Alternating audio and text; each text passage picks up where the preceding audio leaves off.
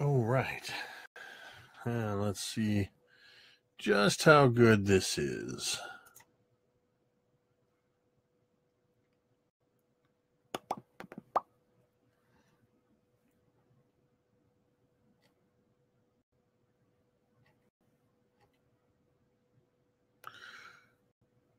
All right. Well, all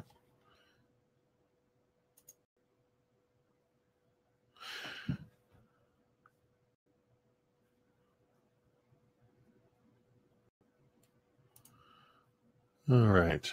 It looks to be holding up. I'm going to share this video out to a couple places.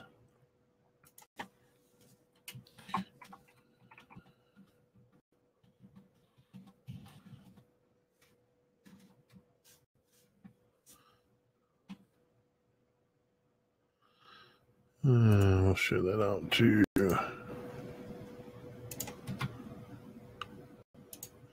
There. And we'll do this as long as we can while the broadcast holds up. And then we're going to share this to one other group.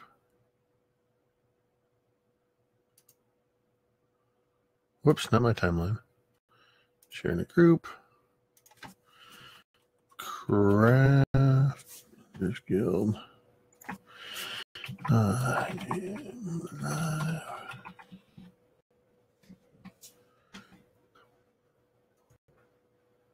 Okay.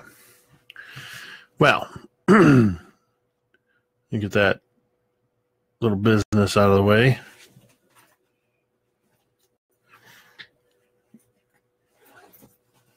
This is always the awkward part of the stream where you wonder, is your stream actually going out? You wonder if the broadcast quality is holding up. And you wonder if anybody can actually hear the words that you're saying. Since it's a broadcast,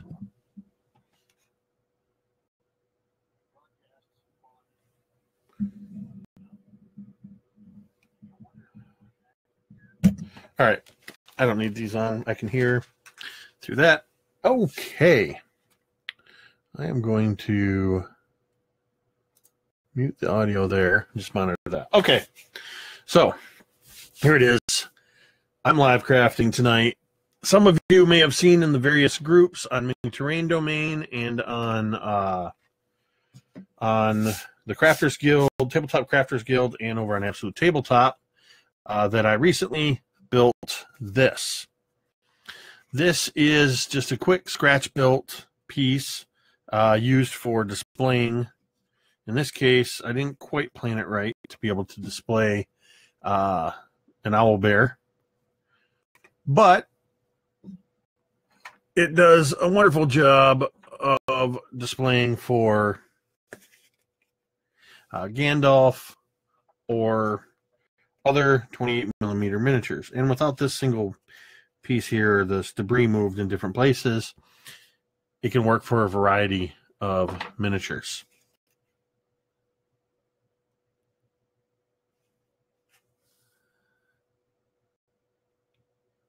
So I'm going to make another one of these. And I'm doing this because along with, actually, I don't know if anybody's leaving comments. I can't see them. So I'm going to open the video over here and see. Oh, yeah, that's weird. All right. Well, it looks like a couple people have said hey. So, all right. Sorry about that. A little intrusion there. For whatever reason, the comments weren't showing. Okay, so what I'm going to do is over the next hour, maybe 2 hours, maybe 30 minutes, we'll see what happens with the stream. Man, that quality. Okay, I may not do this. That stream looks terrible. Can somebody in the comments let me know if it's as pixelated as I think it is? Because if it's this bad, there's not going to be any point in live crafting for you guys. I don't know what just happened. I have high-speed internet, and apparently the high winds that are going on are dramatically affecting my ability. I couldn't even stream to Twitch. This is really frustrating.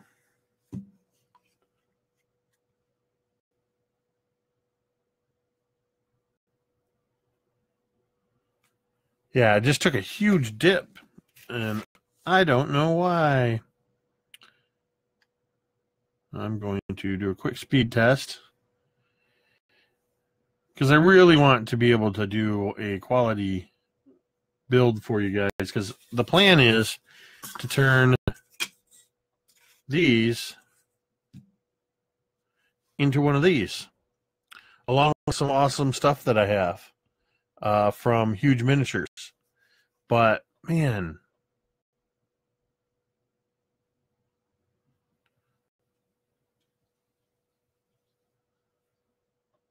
you know what? I'm going to power through. We'll see what happens. If it gets too bad, I'll stop. All right, enough tech crap. Let's build one of these. So what I've got here is standard XPS foam, the kind you use for insulating your home. I've already pre-cut these pieces. This is a 4-inch by 4-inch piece. I measured this one out for height. Measured it out to 2 inches, and I think I just rough cut it. Yeah, it looks like it's just a hair over 5, but we're going to cut this one down. The idea is to end up with something similar to this with the broken pieces, and this is all of this except for the tree comes from these two pieces right here. And I'm going to show you how to do that really quick, really easy.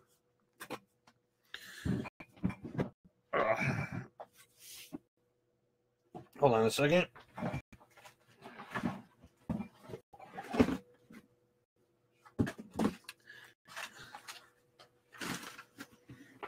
I inadvertently knocked my trash over. Okay. So, let's start with our base here. Like I said, this is pre-cut to 4 inches. This is a highly calibrated, very expensive tool, but I think every crafter should have one of these in their toolbox, and that is a pencil. I do a lot of my stuff with pencil. And what we're going to do here is we are just going to very simply mark we're going to mark at 1-inch intervals. I'm going to do that across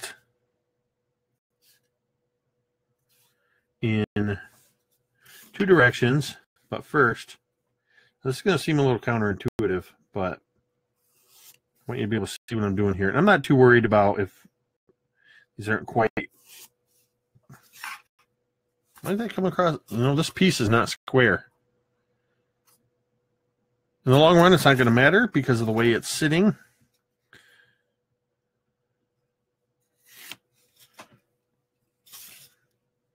And it may be the hasty nature in which I'm doing this, but I don't think so. So next we mark here, here, here. And it's thrilling. This, unfortunately, the making of bricks and shapes and stuff like this can be a bit tedious, but don't worry, it's going to get exciting. I'm lying. It's not going to get exciting. But if you like crafting and you like the sound of my voice, you're in the right place. So this is how I like to do my, whether it's tiles, bricks, whatever, and we're going to do the bricks in a moment. Take a nice sharp X-Acto blade and just very lightly cut in for each of these lines. A lot of times I wouldn't have actually marked those ahead of time, but I just wanted to make sure everything was looking good. I would actually, what I would have done is just use the blade.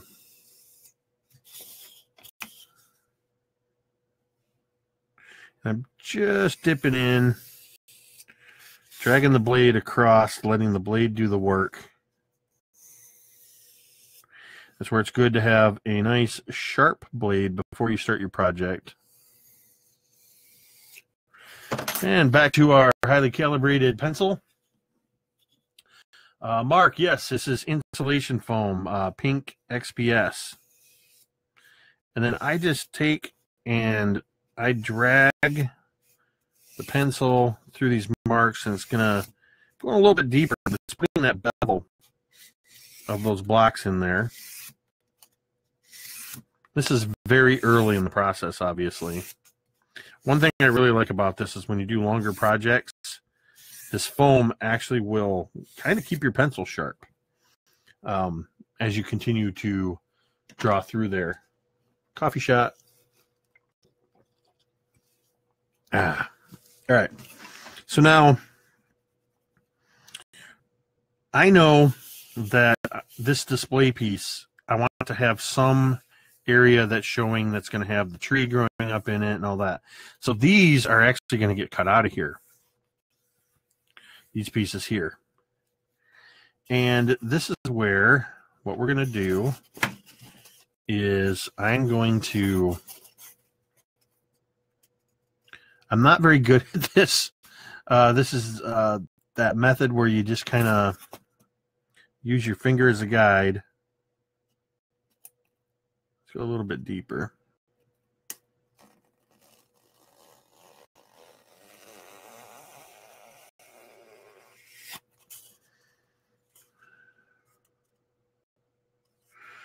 And we'll go down this side.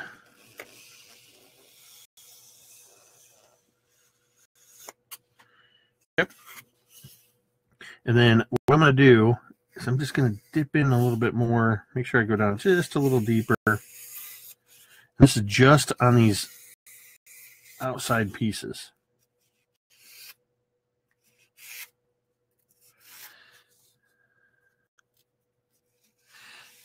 Looks like we got quite a few people tuned in, so thanks for tuning in.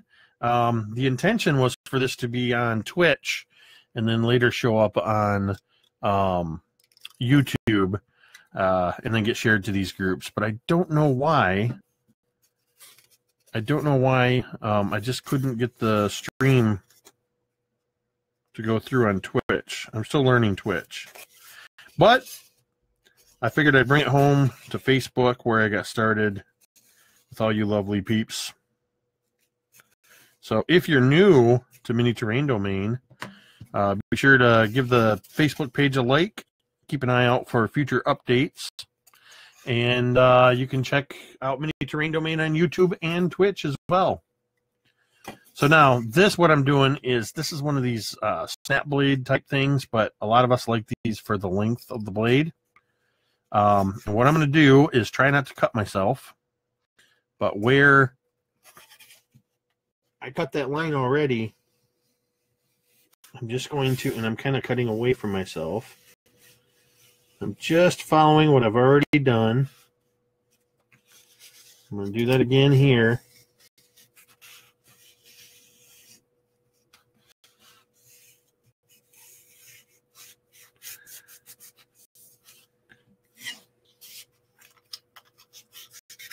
And this is how we make the delicious candies.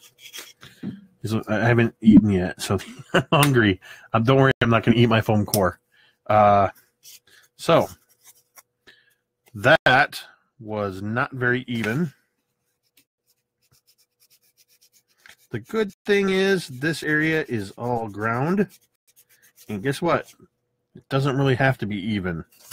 The point is just to get that depth, that difference in depth. And then another tool that I like to get, I usually pick these up at, I pick them up in a big pack in Walmart or sometimes the dollar store, but emery boards. Just like sandpaper. I'm actually not too worried about what's going on down here because all of this is going to get covered by flocking material. So we're going to keep a couple of these And it really doesn't matter where they came from. We're going to keep a couple of these here. I'm going to plug in my hot glue gun so it's heating up, which it should have been doing all along.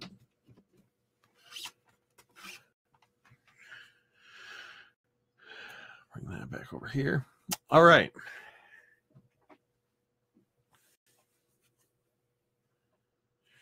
All right, so hot glue gun is, this one doesn't have a light, but hot glue gun's heating up because I'm going to be using that to do a lot of this stuff. Now, one of the things I want to do is I'm going to keep all of this intact. And then actually,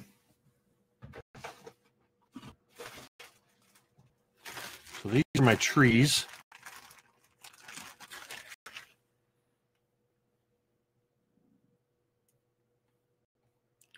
Sorry, I'm just moving a couple screens around real quick. They're getting mixed up when I plugged in the laptop. All right, so these are my trees. And I'm going to find the right tree to use. I'll go with something a little bit bigger like that.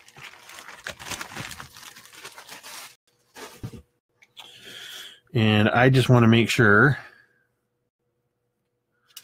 that the base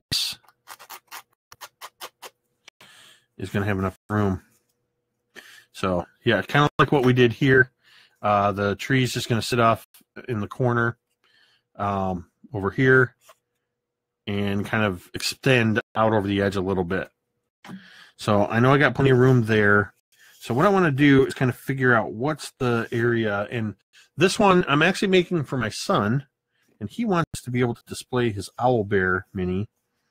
So I've got to make sure that there's plenty of room for the owl bear miniature to stand there. And what I'm going to do is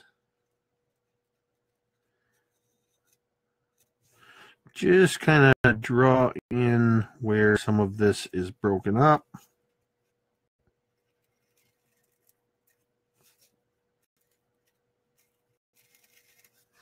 Just like that. I'll put Uncle Owl Bear over there. And put that there. So this part is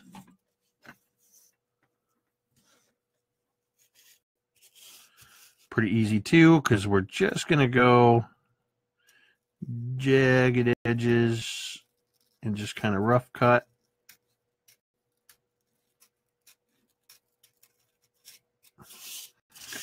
And over here as well.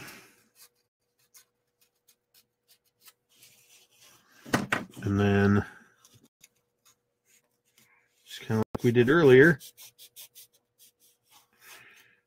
I'm going to hold on to that. Try to, this when you start getting really thin with this pink foam, it starts to stick with static electricity. This is also where these long blades come in handy.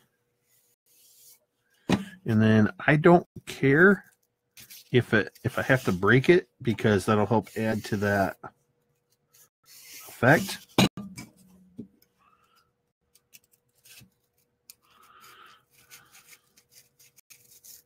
There we go. So here's these pieces. Now, what I'm going to do, because I'm probably going to use these right where they are, just kind of broke away a little bit. I'm actually going to take this one.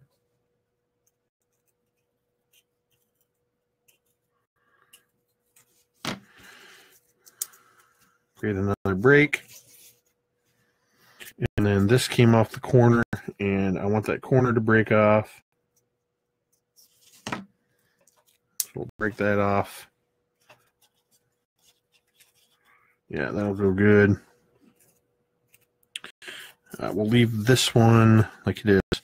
So here's where, again, these memory boards come in great. Howdy to everybody else that's popping in. I see quite a few people. Jeremy, Mick is in there.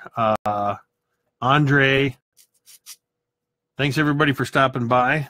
So what I'm going to do is along these edges is I use the edge of the emery board And I just real quick, I just knock into all the edges. And I forgot where this piece was from. Yeah, it was this one. Yeah, here we go. Because the idea is that these pieces broke off a long time ago. It's weathered, and this is the weathering. Whoops.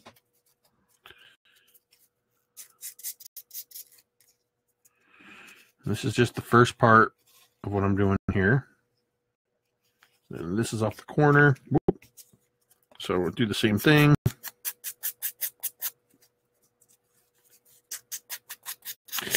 And one of the things I like to do when I'm working, oops, to stay in the camera here, when I'm working on stuff like this, is try to keep the shapes, the pieces, more or less in position, just so I can remember where they go.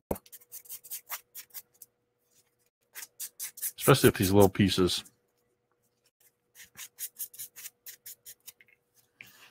So that goes there. These two go there. This one is that piece. Nope, I haven't textured the stone yet, Jeremy.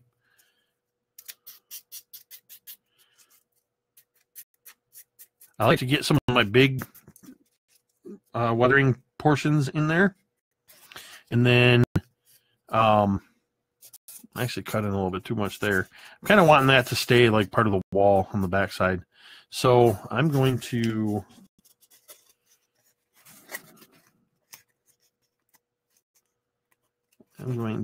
tighten this up a little bit.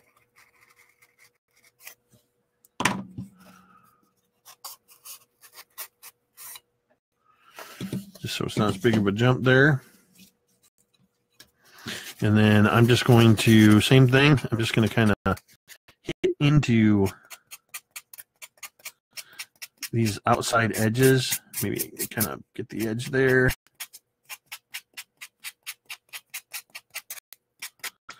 And I am not gentle.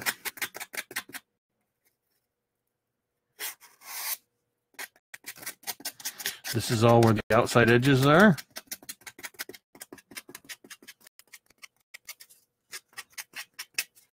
All right. So there's that.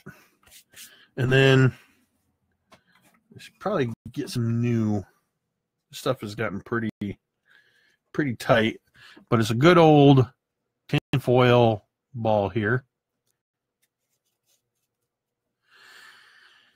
Yep.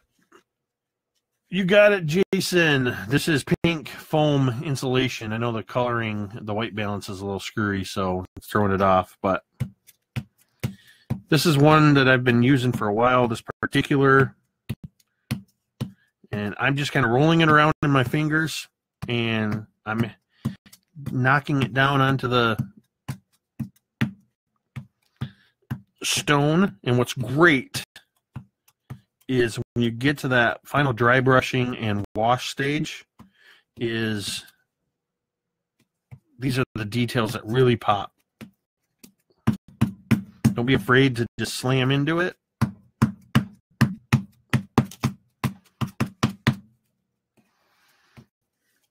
And then don't forget your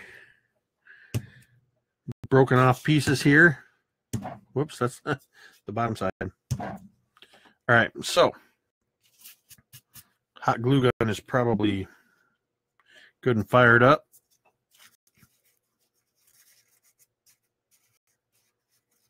I kind of forgot how that was. So here we go. So what we're going to do is, I don't know why I'm getting off the side here. I'll put a little dollop on there, and I'm just sliding it out away from where it was originally. I'm not too worried about the glue that is seeping out, because again, all this is going to get covered in flocking material. And as a reminder, the fine folks over at Huge Miniatures were kind enough to send me some flocking materials that I will be using, particularly a cherry blossom for the trees and some bright static grass that is really nice looking. Now I can't remember how these two were. I think they were like this. So just get a little dabble, do you? Like my 7th grade woodshop teacher always said about glue. A little dabble, do you? Now, it's kind of a dealer's choice when you're deciding if you're going to use hot glue, if you're going to use PVA glue, which is your white Elmer's glue type. I chose to go with hot glue because I'm doing this as a live crafting. I wanted glue that was going to set up a lot quicker. With the PVA, I think you can get a little bit. Obviously, you don't have to deal with all the wisps and burns and all that good stuff. But like I said, it's dealer's choice. For this one, I'm going to slap a dollop down there. And we're going to put this piece here. And so these kind of are broken off, and you can see they pushed away, but we don't have anything here. So I think what I'm going to do is I'm going to take a little thicker one, and I'm going to do this.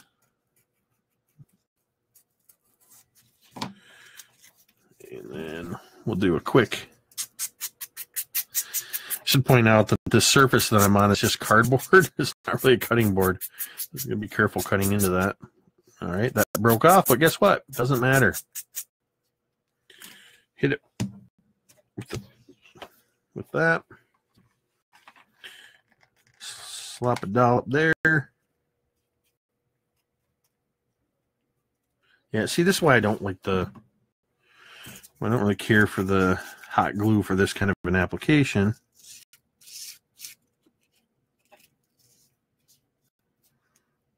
Just get spread out a little bit. All right, and then when we get to the flocking stage, I'm actually going to put down some stone, a mixture of stones that'll help fill in some of this gap here. And so now, this is our base. So now we're going to move to the next section.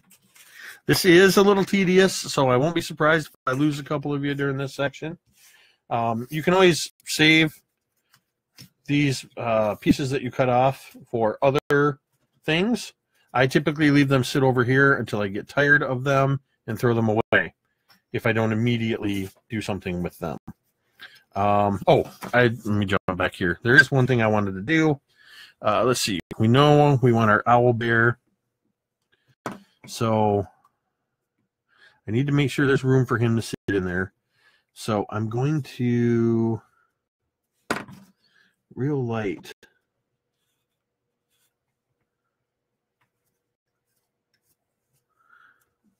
That may show through in the painting, but I don't care. I just need to know where, because I want to put some debris in here, but I need to make sure it doesn't interfere with the owl bear. And then one thing I like to do, and actually we could do this to kind of help, is I want to give a shout out to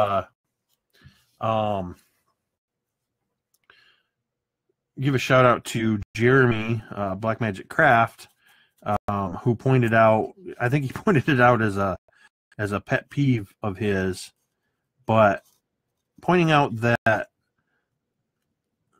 some of us were making cracks in these kind of, watch me cut wrong again towards myself.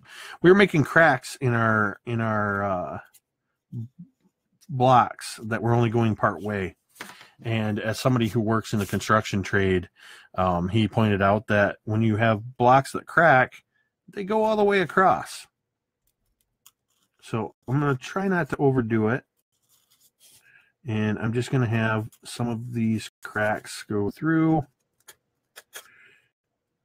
I'm going to do something similar to what I did on the other one. And then I like to, draw in with my knife and then get that depth with the pencil. And then I want to do, like I did here, is I'm going to, we're going to come across like this. And let's see, how do we do that? Yeah. And then we come across like this. Yeah, I think that's just what I did. And then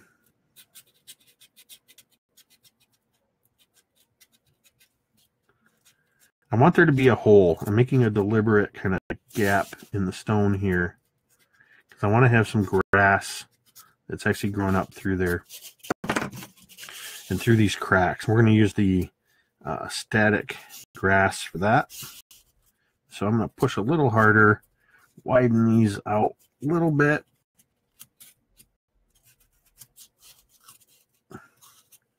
All right, so there's our base. Boom. Now, I'm going to do something a little different than what I did with this last one, where I cut these walls separately. I know that I want the wall to go along the 3 inches here and about 2 inches here, but we're also going to break off some of the edges like we did here. So what I'm going to do, with this being just a hair over 5, is I'm just going to go ahead and I'm going to mark out my bricks. I'm just doing bricks for the ease here. This is actually just a hair under 2 inches. This does look square. So I'm actually going to deliberately have the short part at the top. And what we're going to do is we're going to go, I like to do 1/4 inch.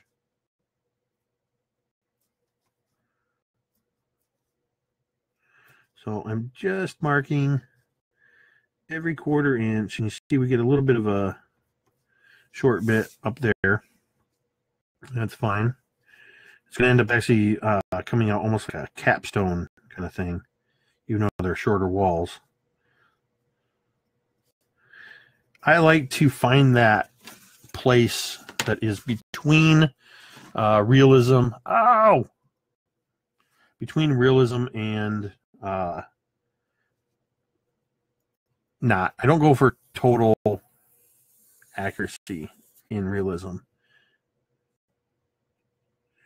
I cheat it. That's what I do. I cheat it to a certain point where if you look too closely, you'll see the flaws. But if you don't look close, if you're looking from the distance that most people are at the gaming table, then you're fine. Now, I have a thicker ruler I like to use for this that helps to keep the blade on track. And I didn't grab it. I always use my fingernail to get the globs that squish out. For some reason, I always exclaim, ouch, as if in surprise. Yeah, that's me. Yep. A heat gun is a great way to get rid of wisps. Yeah, I do have a heat gun, Jeremy, that we'll be using actually to cheat the painting process here in a little bit, to speed it up.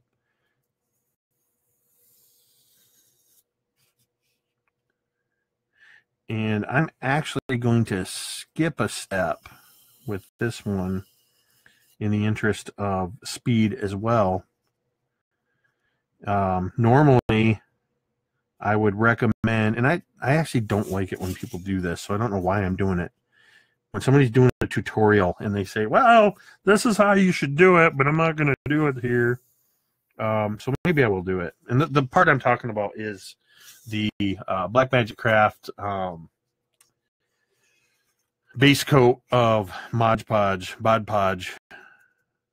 I'm not spray painting it, so it's not technically necessary. And what I'm doing here is I'm taking where the edge of my lines are. I'm just eyeballing them across to complete this edge.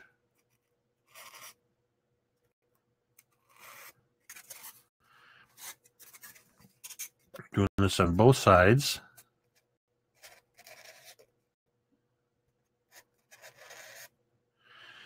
I'm rather astonished that there are 30 plus people that are so bored on a Tuesday night that they're watching me craft this, but hey, thanks for tuning in. Now, this is where you want to be careful. I've been doing this for a while. It doesn't mean I'm an expert, but I just try to keep my eye on where those marks are that I already hit. And then I'm eyeballing to make sure that the brick line is coming across as square. And then we'll cheat it with the pencil a little bit, because drawing that line, eyeballing the continuation around the edges, you can actually misalign your bricks. And when you're doing two-sided, particularly in a terrain piece that's going to see play, you want to be careful. And if this were something that we're going to see play, I would actually use two pieces. I like to do foam core or thin cut XPS like this with cardboard sandwiched in between for strength and durability.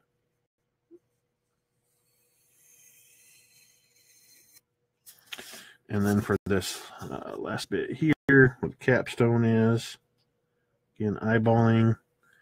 There we go. So those are our lengthwise bricks. And again, doing that highly calibrated pencil. And honestly, I don't know why. I just prefer these Murado Black Warrior pencils. I buy them 2 or 3 boxes at a time off of Amazon. And I still have quite a few left. I just like them. They're a good solid pencil. Now, with this thin foam, what you got to be careful of when I was dragging that knife across there is you really compromise the durability. And this is where I was talking about where I would, do 2 layers and sandwich up, because this is now cut in from both sides and have actually created a very flexible piece that is nowhere near as durable as what it was. So you can see, and if I kept going, I would snap that right off. So you want to be careful of that. The more you cut into it, the more delicate it becomes. So now we went with 1/4 inch. What I'm going to do is, first off, I should have done this before I started, but oh well. I'm actually going to cut that down here because I want that to be on an even 5 inches. So we'll just, see, you can see where coming in from both sides, how close that got, why that's so, that integrity is so compromised.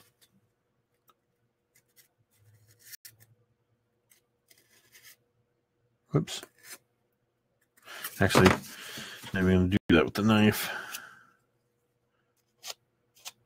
And it's kind of funny because I know for a fact that this end is not going to see any action. It's actually going to get broken off. So I don't know why I'm spending the time to do that. All right. So now what we're going to do here is every 1/2 inch on the first course here, I'm making a mark. These are our brick lines. This is the tedious part. This is where you guys start to check out. And then on the next row, it's the same thing.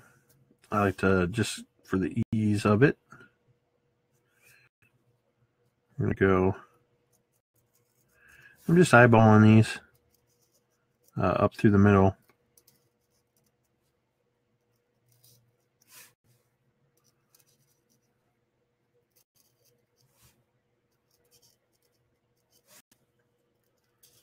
Again, every 1/2 inch.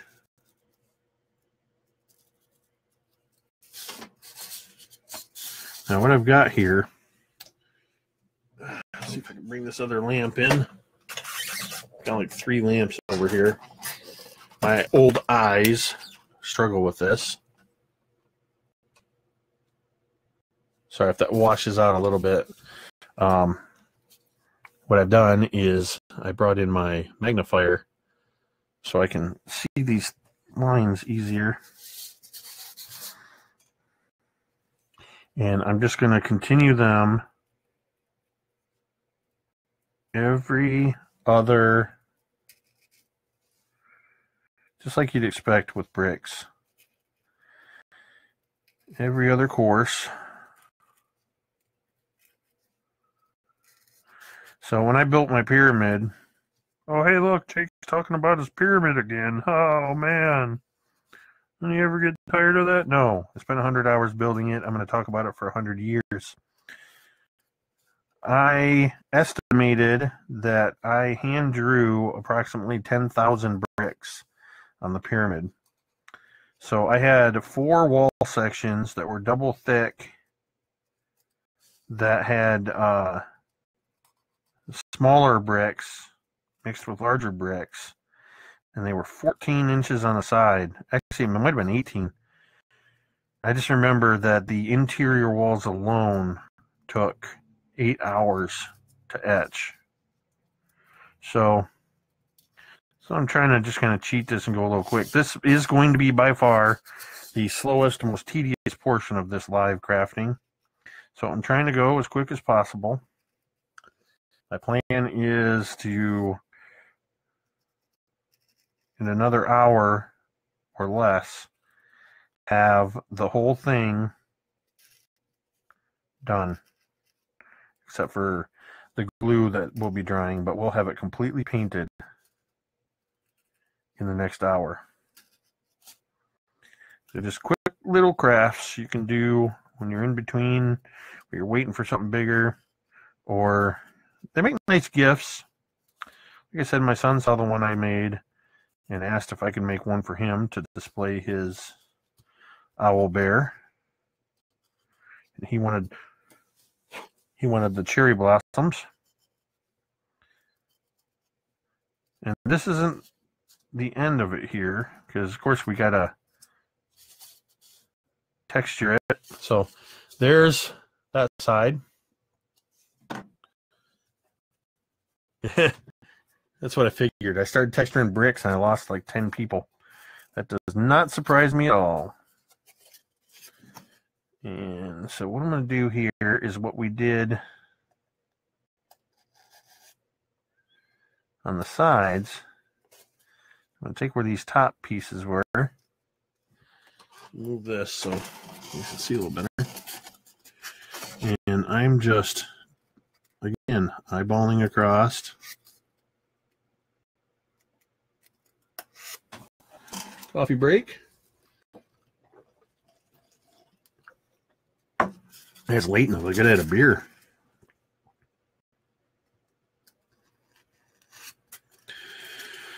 Oh, like I said, this is tedious, but what I find when I'm doing big crafting projects, and I've got a dice tower that I'm working on that's got a lot of brick and stone work. And what I do is I put on TV shows and stuff and stream in the background. And I find this very therapeutic. So I'm finding that not all of my comments are showing up on the one side, so I didn't realize people were still talking. Jeremy, I don't know how long ago you said this. You said you're going to Mod Podge. I think I'm going to Mod Podge it. We'll see. It's relaxing and educational. This is my first live crafting vid and kind of loving it. Definitely worth my Tuesday night. Well, thank you, Paige. I appreciate that. I'm glad you've chosen to spend it with us. So I think, are you going to pin it in place for added structure? Am I going to pin what in place? The walls? I'm probably not going to pin them. Like I said, this is a display piece. So, I mean, this piece here, you're going to see here, this is actually interlocked, combined with the glue. This is actually pretty durable. I would actually use this as a play piece. The only thing that's not is I never put a sealer on it. So this stuff isn't kind of sealed in place. I still have to spray seal this.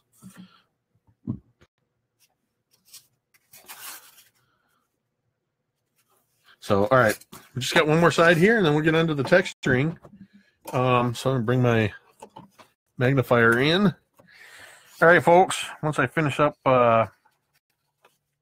etching, the blade etching on this side,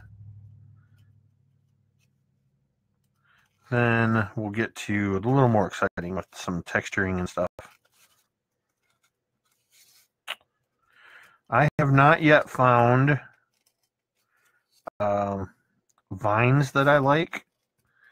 I'm going to try a couple methods to make my own, but I think it would be cool if you had vines crawling up. I'm actually looking to get some decent vines or make some for after the first of the year. I'm going to be making a Tomb of Annihilation themed dice tower, and I want to have vines and ivy climbing up on that. So ivy, I guess, would be more appropriate for something like this, to have ivy growing on the outside.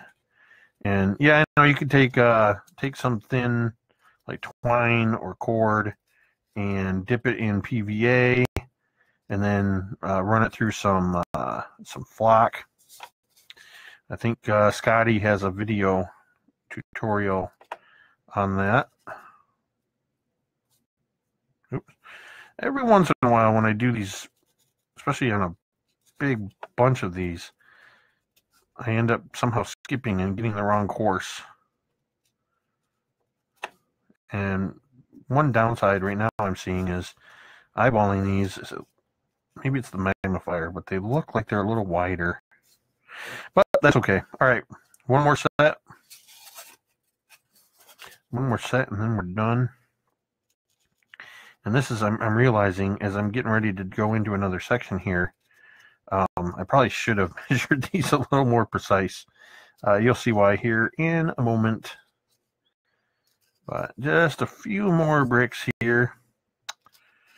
You know, if you make a mistake here, it's no big deal. All in all, it's just another brick in the wall. Hashtag dad joke.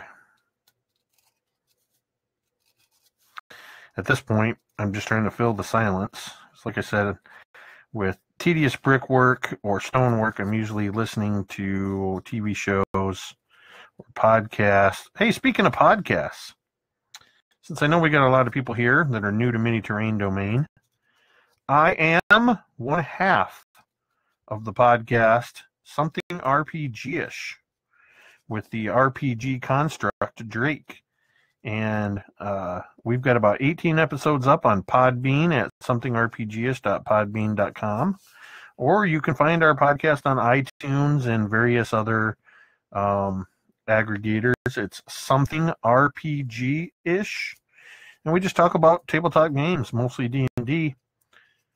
And we've got, actually tomorrow night, we're getting together to record another episode.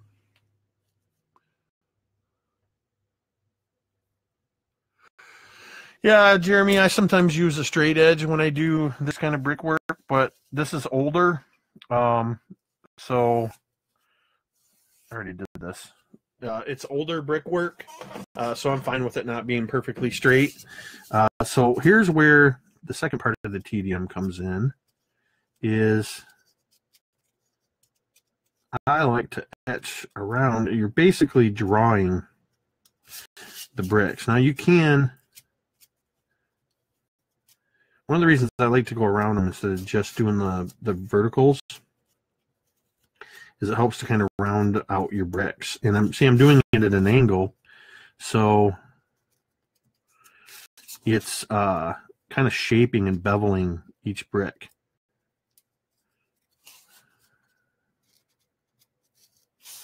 So look, more tedium. We lost a couple more viewers.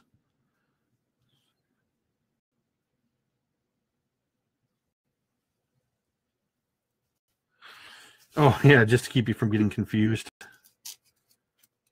So you can see now that this has become very flexible. But I'm just going to do a quick job on this because I can. I think it's still going to look great.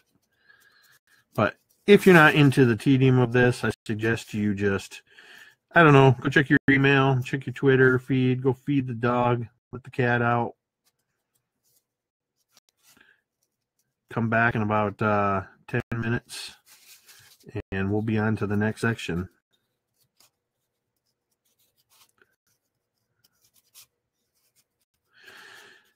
I find sometimes when I'm in this stage of a build where I start to find that imposter syndrome slip in, where I'm like, what the heck am I doing? I'm not an artist. Why am I doing this? This looks like crap. It's usually right about the time I start getting the last couple coats of paint, last bit of dry brushing, start putting in some of the details and the washes and stuff, that I start to feel like, oh, okay, yeah, this is cool. So if you're new to crafting, or if you've been doing this for a long time and you feel that, just know you're not alone.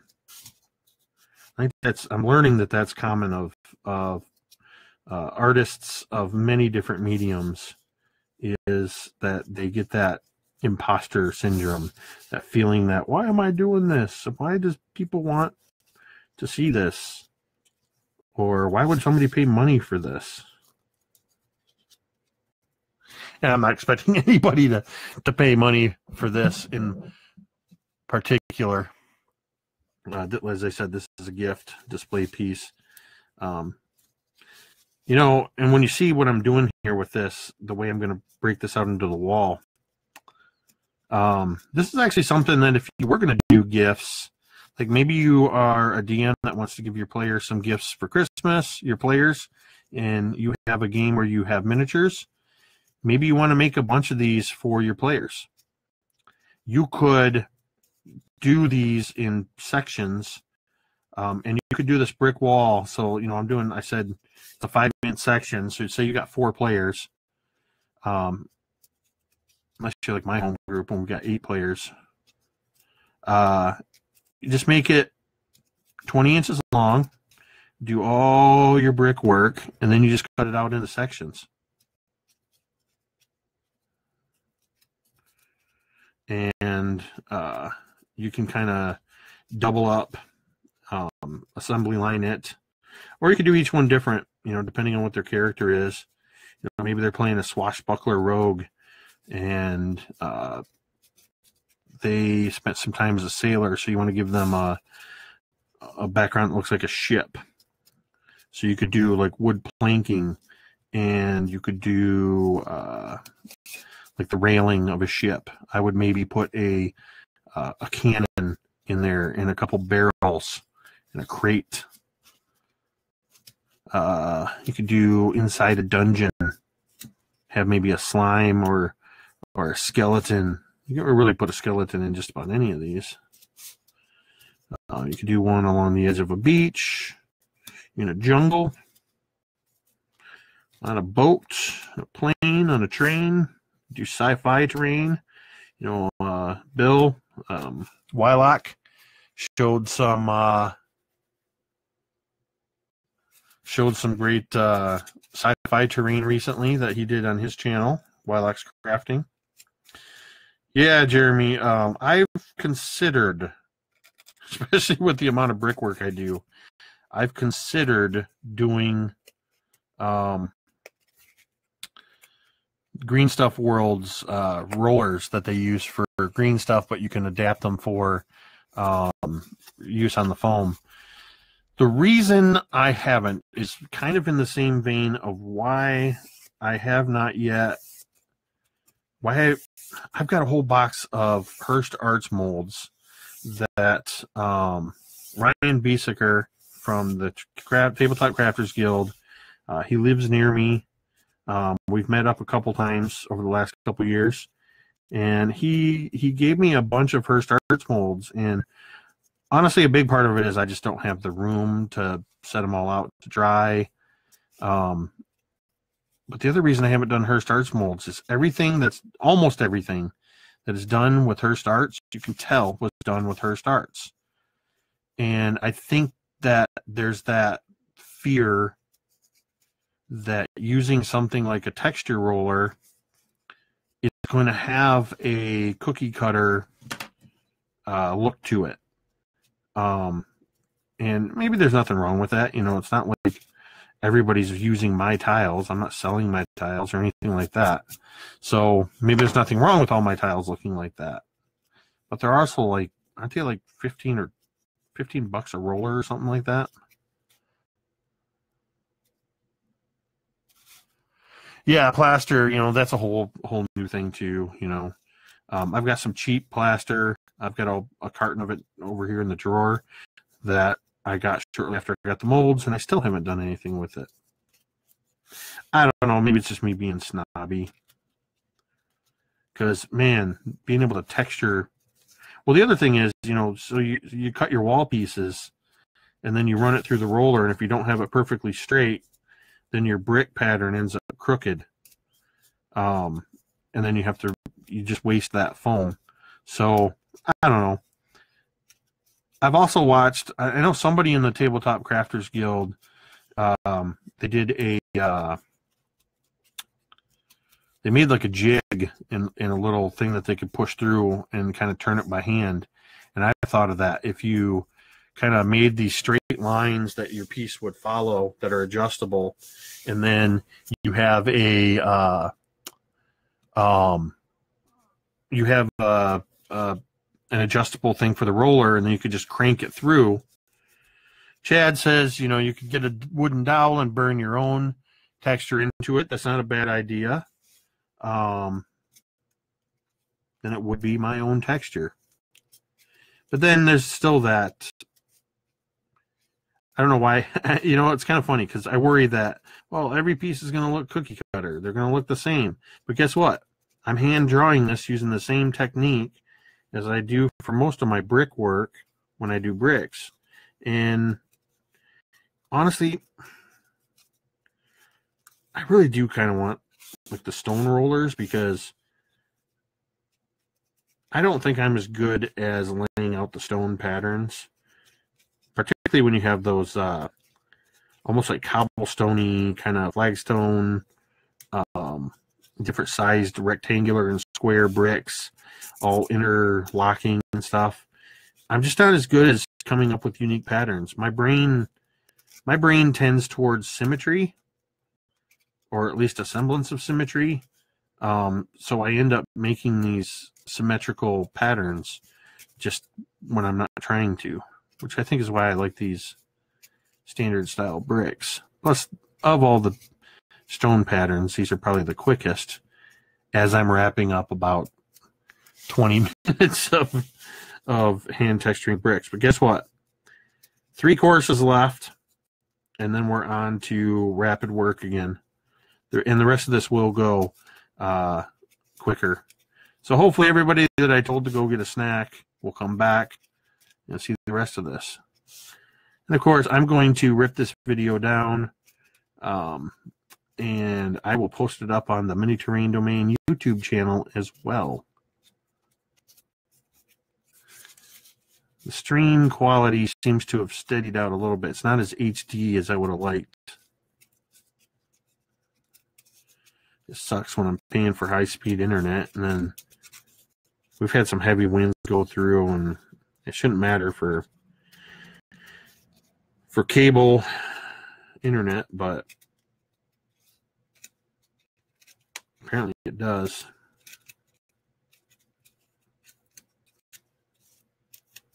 All right, it's the last couple bricks. And there we go. All right, so there's our brick wall. Very, very twisty and flexy now.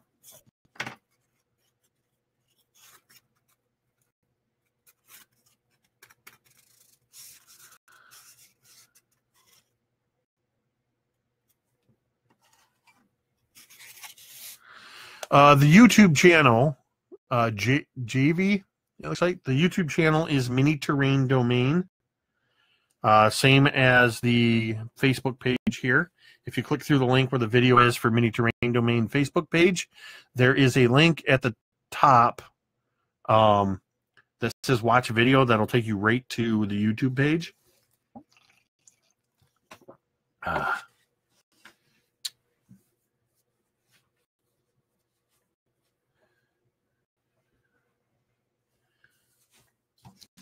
Does anyone have a preference between mechanical pencil, pen, or regular pencil for widening? I don't. I think these things are on one window. They're coming out of order, so I'm missing a bunch of comments. So I apologize if I'm not responding to you guys. All right, and of course I'm going to hit this thing with the. I'm literally hitting it with my foil.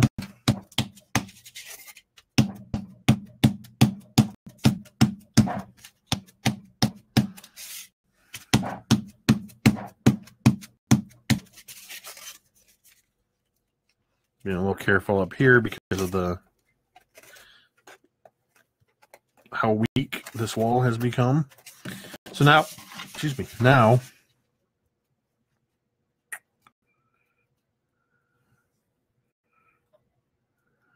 all right, this will be close enough. So what I'm going to do, this is where I wish I had paid a little closer attention and lined them up. So I'm going to, I want to interlock the wall on the end in the corner.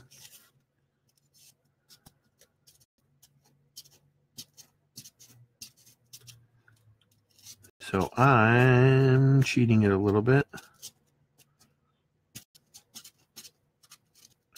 Last time, for the other one, I cut two separate sections, and I did all the texturing on those sections. And then I wound up trying to fit them together, and I just ultimately wound up cutting to make the interlock. I thought this way, I've already got the interlock there. You know your pieces are going to line up where you want them to. My fear is that my bricks on the opposite side, because I eyeballed it, aren't quite in line with that. Oh, they turned out to be close enough. Boom. So, a little bit of roughness.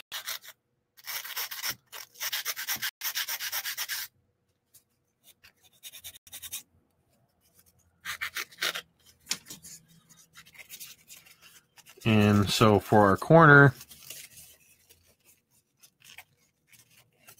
this is not going together quite how I wanted it to.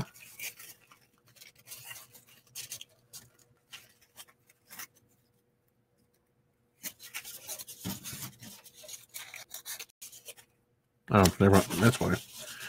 They didn't quite line up right. So I wound up with a couple partial bricks sticking up. Just cut those out. Oh. See, I just started to pull a section of brick out.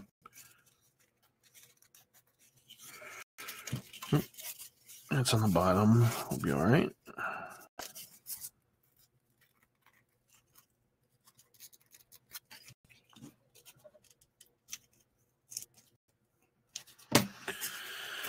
All right.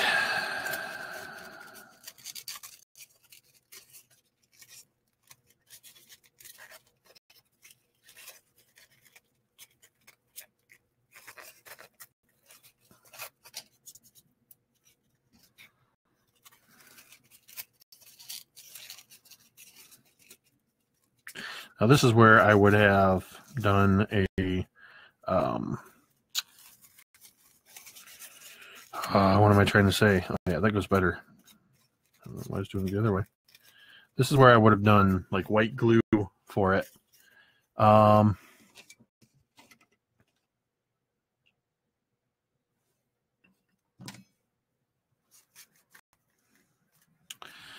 right, so let's see.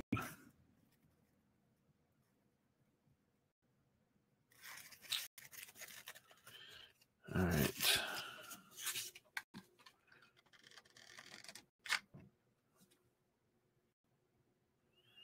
The hot glue here. I turned the temp down because if you leave the glue, shit, how did I have that? Yeah, I went like this. So I'm going to go just a quick little.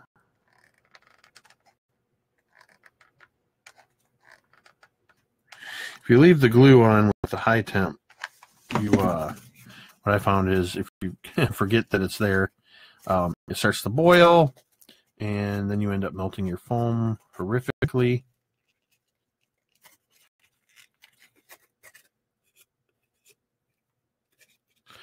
I'm actually okay with the way this has a little bit of roughness to it. It's going to look a little rough hewn in the painting. And before we paint, I'll hit this with the heat gun to get rid of the... Ooh, you know what? I put my wall together upside down. I cut the wrong side. Or did something weird because it's actually supposed to go this way, which means my capstones are now on the bottom. I could still do it this way. I just cut less off of each. That's fine. Forgot to square it up. All right. No problem. No problem. All right. So we're just going to cut a little bit right from the corner here. And then I'm going to make a mark here. And we're going to go from here. This is where we do all that extra work we did. And you go, what are you doing? What are you doing? And so we pull that off. And then for this one, we're going to take a lot less off.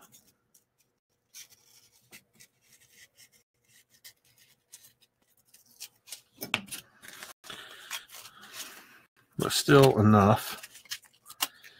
And then we're going to, oops, we're going to connect up, connect up, connect up, connect up.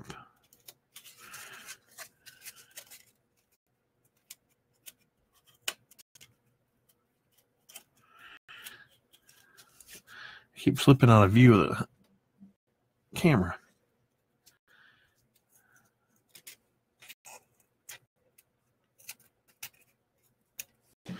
All right.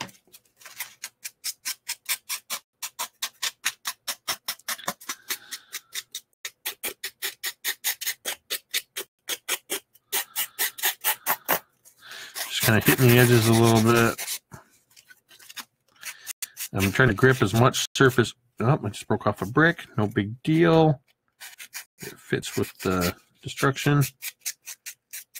A couple more coming off. Anyway, I'm trying to hold as much of the surface area as I can. All right, believe it or not, we're actually getting really close to the painting portion. So now we know, boom, that's going to fit right there. Like a beautiful, lovely little thing.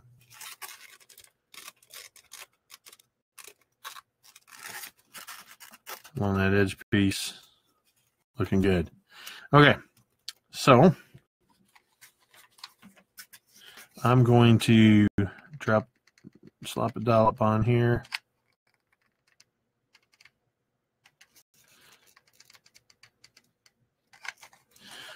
And the glue may not be hot enough.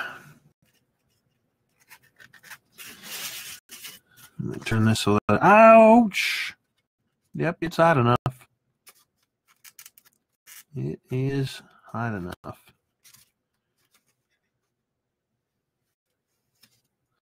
I'm just squaring it along the back edge here. And, yeah. It looks good. So one thing I'm going to do to add a little extra durability here, and I'm kind of cheating a little bit. Dadnabbit. Forgot to get that while it was still hot. But I'll cheat something else here. All right, so I think we might go with some ivy up the middle here. But what I'm going to do is I'm going to put a real thin bead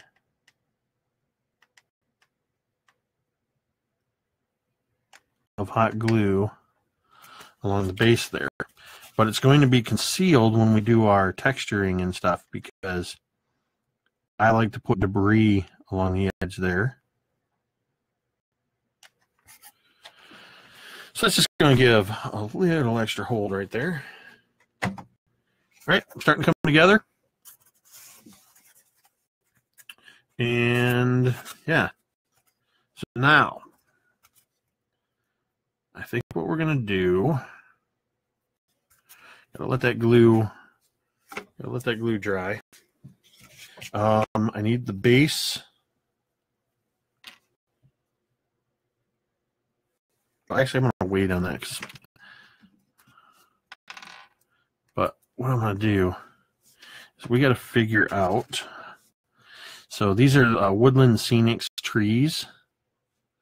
And I'm just taking each little stick and twig and branch, kind of bending it in different directions. And let's see, we'll go give it a little bit of an upward curl. I'll turn this down and up. So I'm going to try something a little different with this one.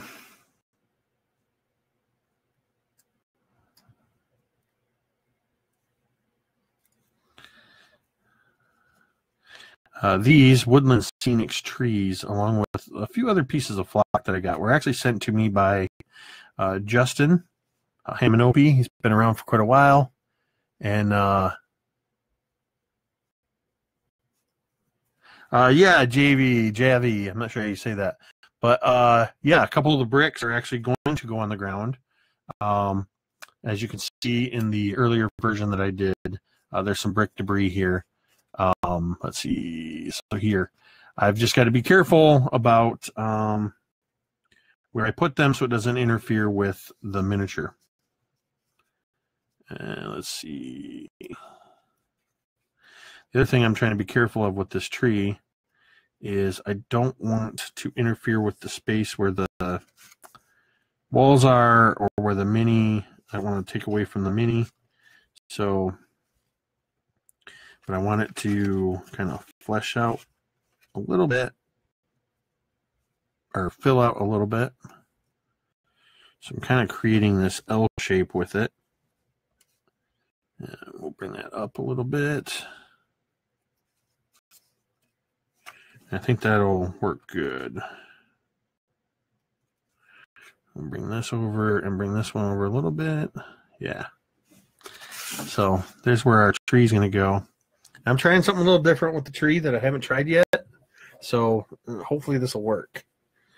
But in the meantime, we are going to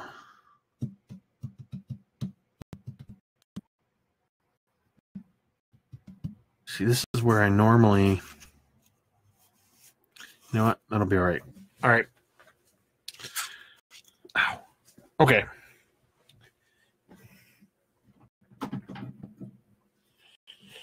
We're going to do the tree here in a moment. So I'm going to find my brush.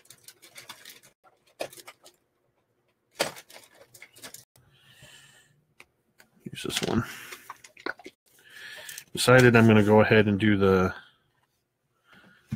old Mod Podge and black paint, Jeremy Black Magic Craft.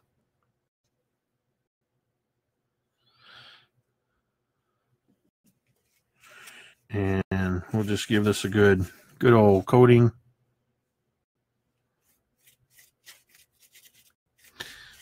Now I found that you know what? I'm a dummy. Shouldn't have started that just yet because I've got to. Let's move that out of the way.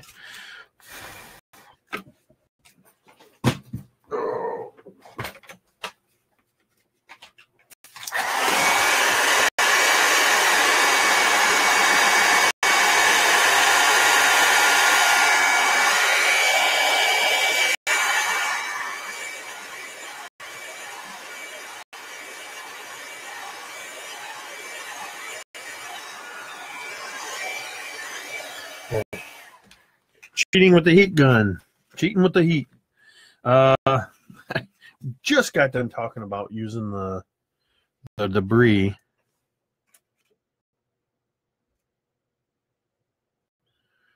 So, yeah, I want to get a couple of these bricks. And I'm just going to... Wow, those were completely opposite of one another.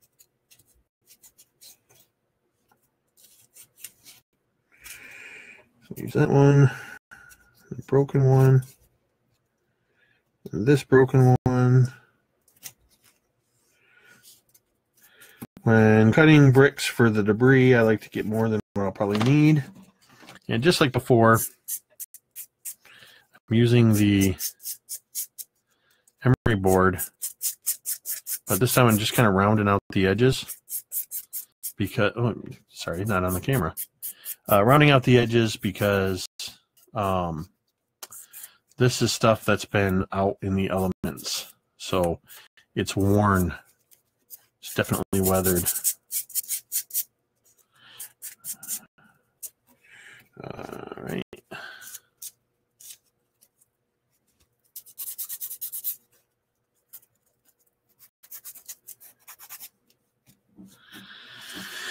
We're just going to drop a couple of these in.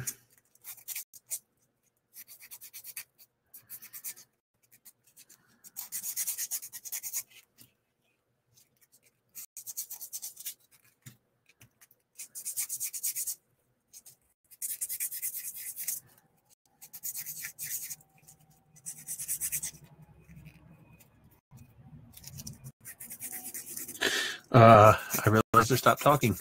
Sorry about that.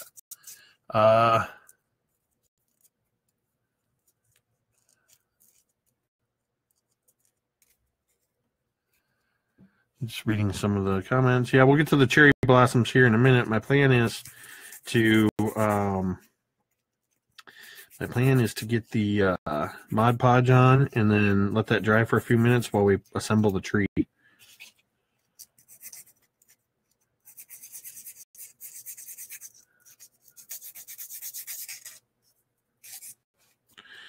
All right, I think we got enough brick pieces here. One more little one. All right, and then here's what we're going to do. We're going to take a brick.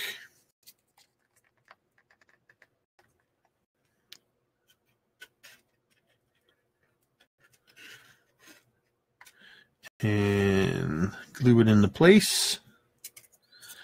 And then we'll take another little brick.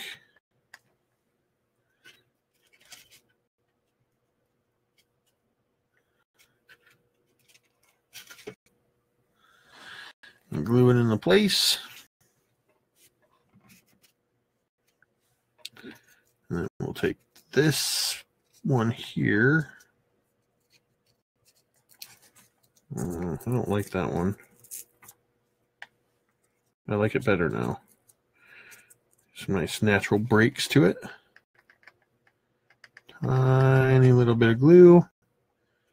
And then I'm gluing that across the top. Some of that hot glue out of there. As I take the piece completely off camera. So there's a couple of bricks there. And then we'll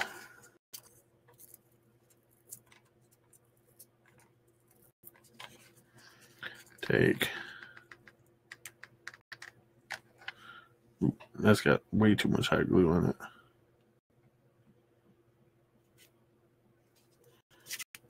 Oh, I took too much off.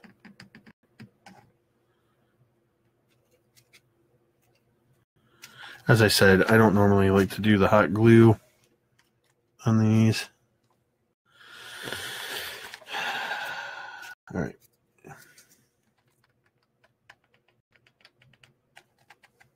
It's kind of neat seeing the evolution of my crafting space here as the surface area is turned from neat to a mess. And there we go. Uncle Owlbear fits in there nicely, which means just about any other mini is going to fit in there well. All right, so back to what we were doing. I'm going to actually, let's see.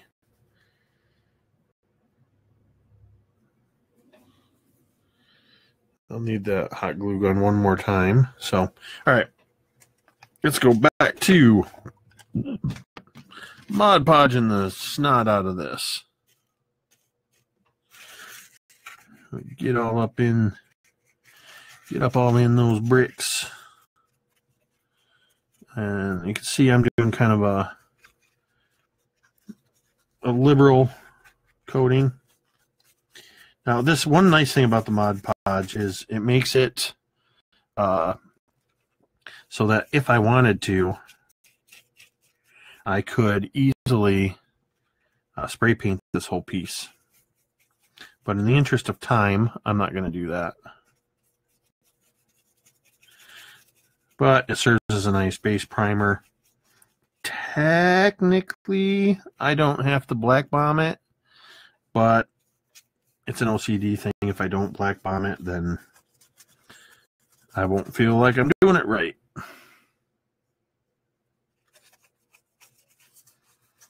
Getting in all these rough edges.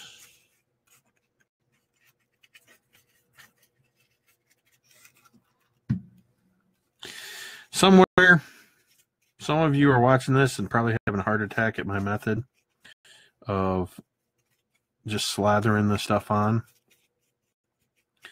But trust me, I know what I'm doing. I'm comfortable with it. You should be too.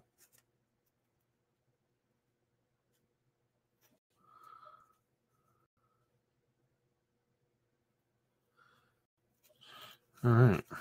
All right. I keep pausing so I can look over and read some comments. You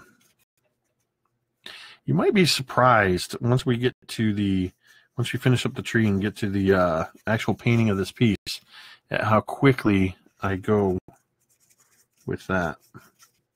Or maybe you won't. But I paint quick. One thing that I think is really cool with these floating pieces out here, these broken pieces, is once the flocking is down, is how awesome it looks with like they're actually broken away and they've been sitting there for a while as the grass has grown up around them.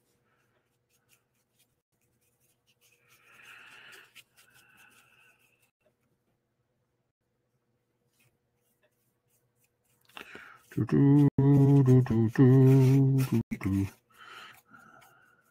thought about streaming some music, but I don't want to get copyright slammed or anything, so. Oh, I forgot I got a coffee here.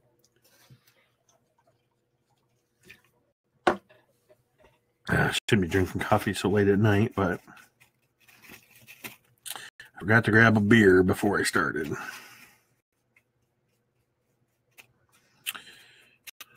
to go for a Yingling about now. All right.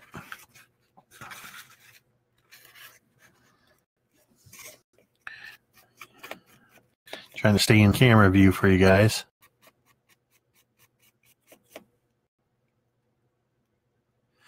Hey, thanks, Jay.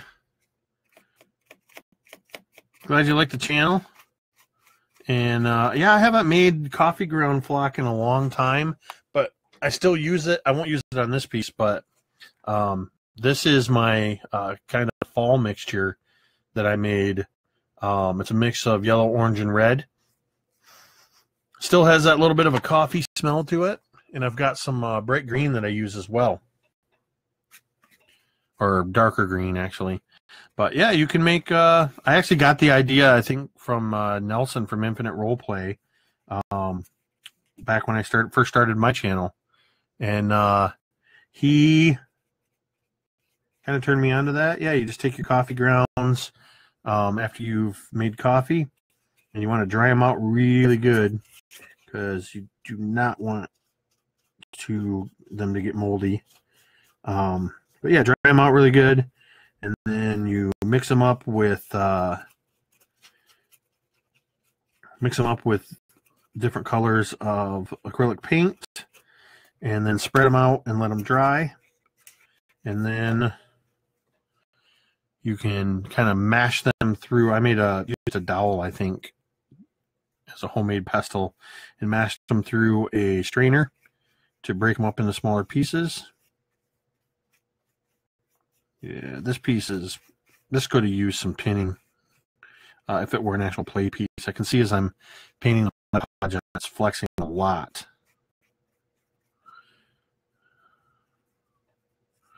But it's a display piece. And I know my son, he's 17, he's going to treat it as such. The downside is if it's not carefully packed when he goes off to school, goes off to college, if he takes it with him, then it could get damaged.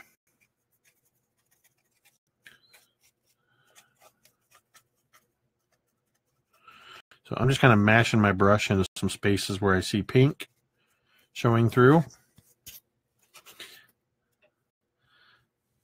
I should invest in some surgical gloves so I'm not always getting paint on my fingers, but I don't care.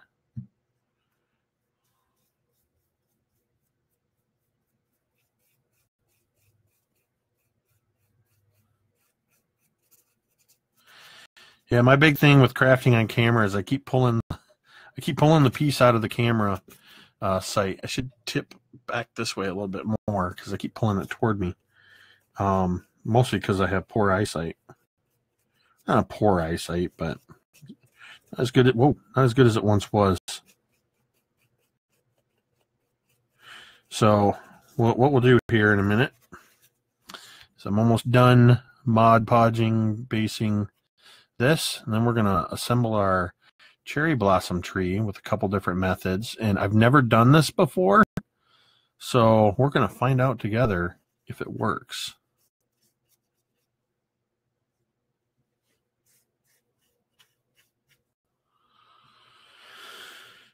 I know if you're wondering, if you've never done the Mod Podge, hey, he keeps taking big clumps of that and just dolloping on there. Isn't that going to go through it so fast? But I've been using the same Mod Podge for, I don't know, 6-8 months.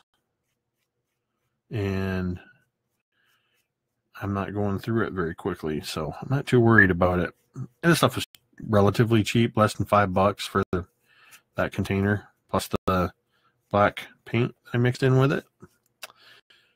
Because you can't tell, I'm just talking to fill the space.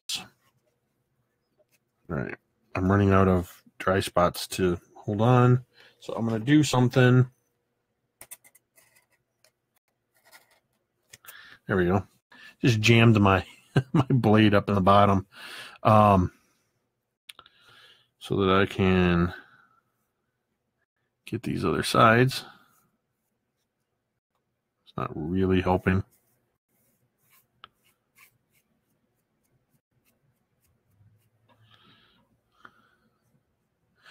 All right. Well, again, I want to say thanks to everybody that's tuned in, just checking this out. There's 25 of you watching me for some reason, so hopefully you're learning something, or you're just entertained looking at what I'm doing and going, "Oh, that's crap! I could do so much better. Watch me take my money out of my wallet and buy Game Workshop terrain." I'm just messing. All right, good enough. And I just put a fingerprint in it. Awesome. So let's try to cover that up. Okay. So the Mod Podge's done. Brush in the water.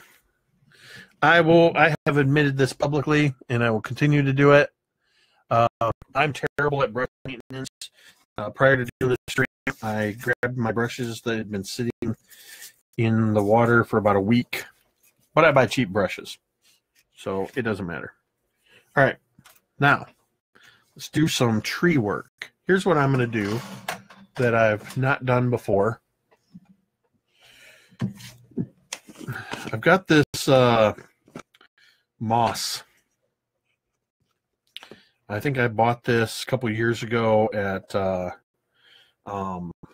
Hobby Lobby for, I don't know, $4 or $5 for a bag of it, and then I just put it in a peanut butter jar.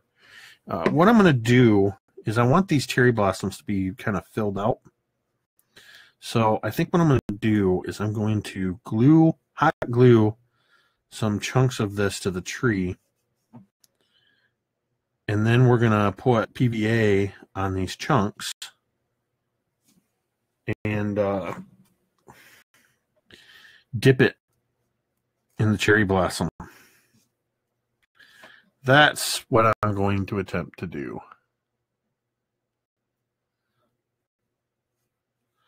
I think it'll work. I don't see why it wouldn't. 1, 2, 3, 4, 5, 6. Grab a couple more pieces here. Just try to find pieces that I think look good, or maybe a little more dense, a little denser. And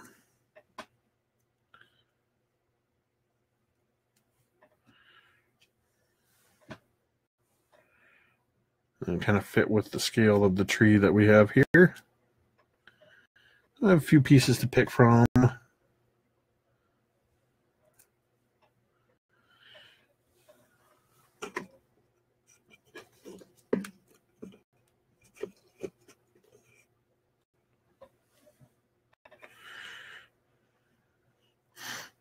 This has a nice earthy smell to it. All right. I like that one. These things are great for bushes and shrubs and stuff too. And if this technique works, then hey, this is a way to even fill out trees and stuff too. I'm sure I'm not discovering a new technique. I'm just, it's something I wanted to try. Yeah, that should be good. Shove our moss back in our jar. Okay.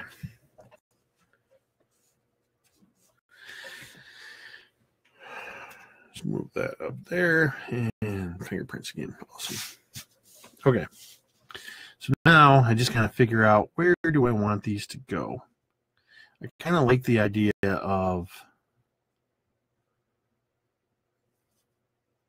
some bare branches showing.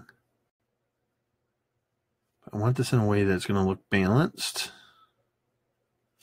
So what I'm going to do,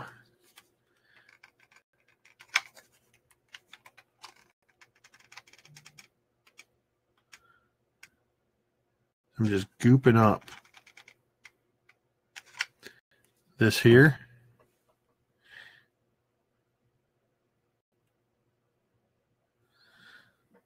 With hot glue.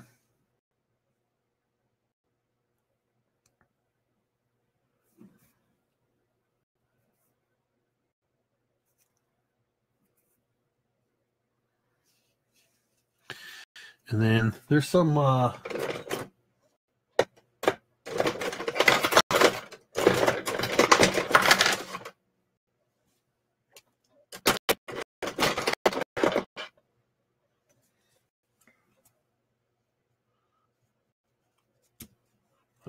crap, scissors. When my aunt passed away, I inherited a bunch of, I didn't really inherit, I just grabbed from a box of her stuff, a bunch of old scissors that she had. So now I'm doing some topiary. There we go. So, you know, this would actually work for regular old trees too. So now I've got this piece here.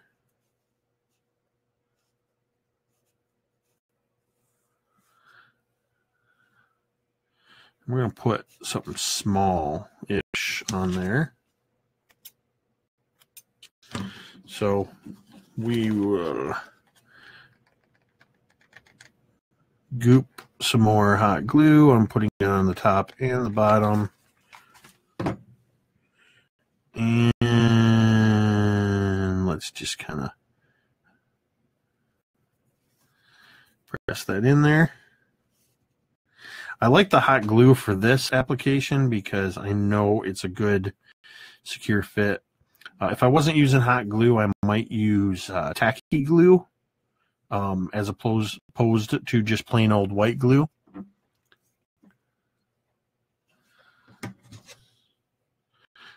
Just because, oops, got right in the hot glue. No worries, no worries. Because the white glue when you're doing this kind of application doesn't always stick the greatest. All right, so let's see. I like this one for over here. Yeah, that'll look good. And then we'll have a bare branch kind of sticking in there. So I'm going to goop some more glue in here. Even a little bit there. Got wisps everywhere. Oop, dripping glue.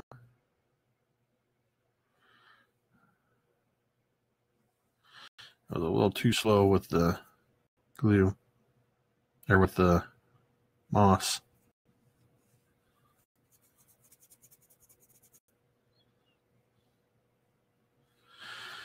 Yeah, we'll do a couple more here.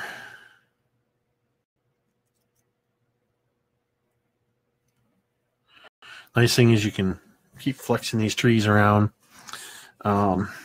Just nice, oops, some foam in there. Let's see. That was a little ratty. It's bonsai trim. Oh, jeez. Just dropped my scissors. Bonsai trim that one up. And we'll shove that on the end there.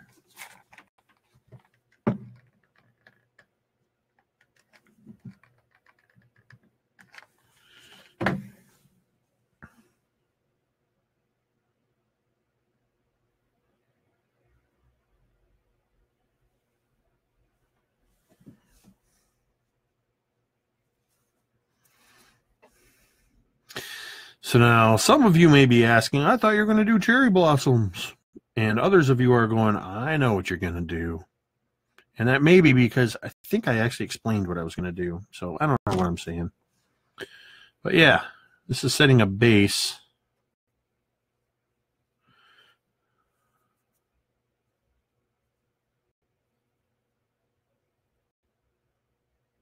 Yeah, let's do that.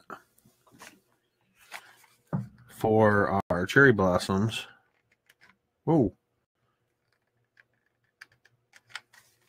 See, the longer you let the glue gun sit, the more liquidy your glue gets. So you got to watch out for that. I've had times where I've messed up foam pieces because I let my glue basically boil. The hot glue boiled in the thing.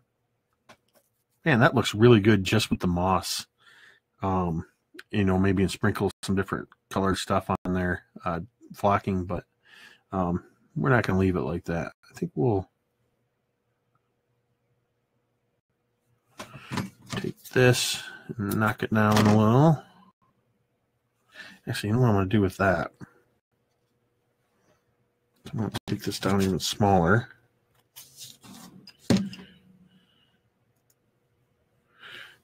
And I'm going to, where'd it go? Right here.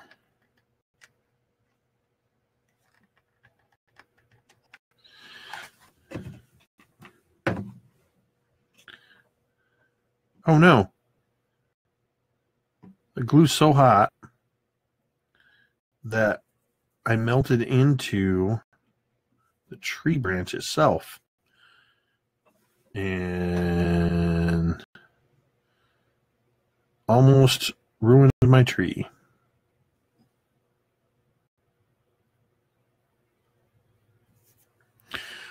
I have to hit this carefully, I think, with the heat gun.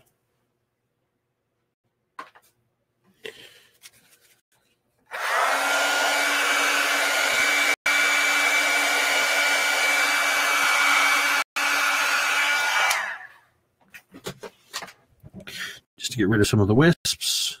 And one more last little piece and on to the next section.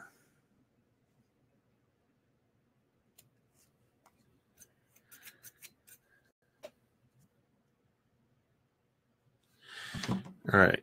Thanks, Jeremy.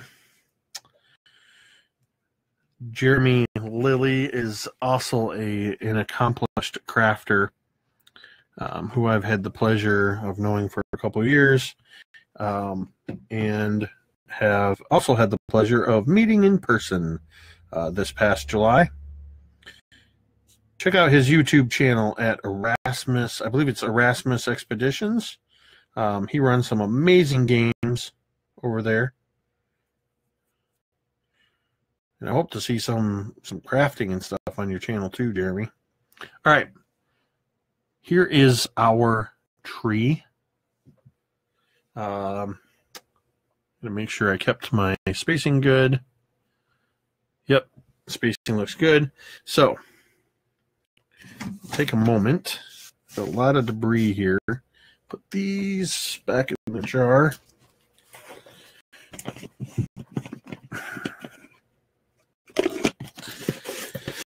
Now comes the fun part.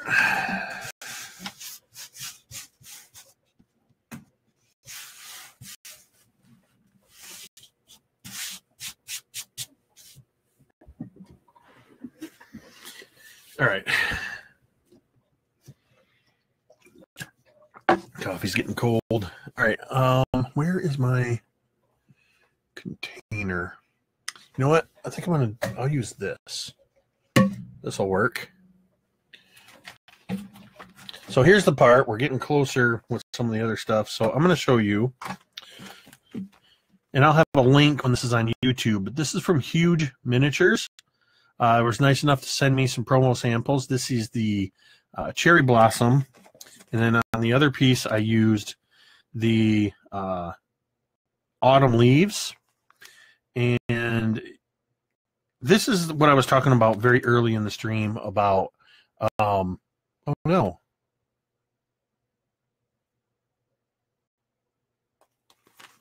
What happened? Am I still live?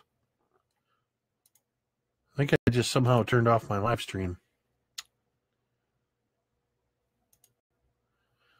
Sorry, I just want to make sure I'm still broadcasting.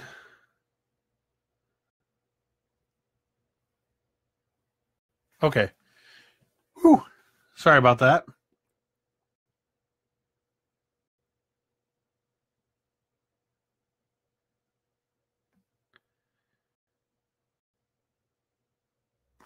Okay. I don't know. Okay, sorry about that. It looked like my live stream had stopped. Anyway, this is what I was talking about very early in the stream, where I was talking about the difference between getting into real detail and kind of cheating it. This is kind of like, I mean, you could go detail and have actual leaf scatter, but I think this gets the job done.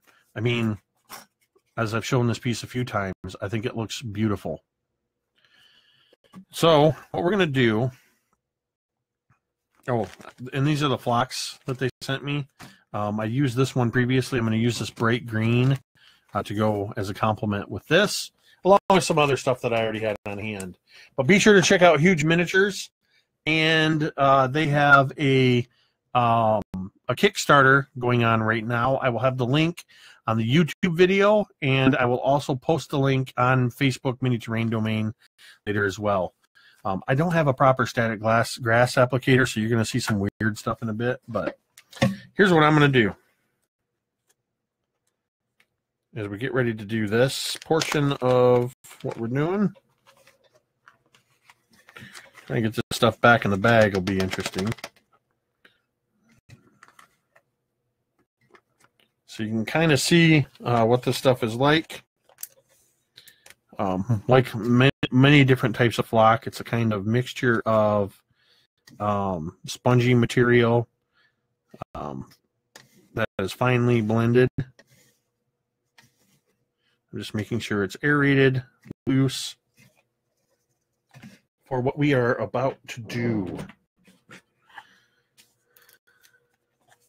Oh, there's my container I was looking for earlier. I could have done it in there too. Actually, I think I will. Transfer this. Kind of like this a little bit better for this purpose.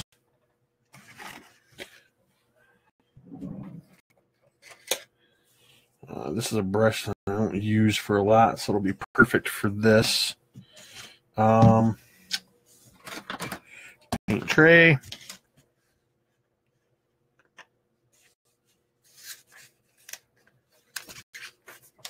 By the way, I got this stuff at Hobby Lobby. White glue made in China. This stuff is not very good. The dollar store glue is a little watery, but that's good. I like to mix it for the water mixtures. That's probably way more than I needed. But this is not my favorite for assembling stuff.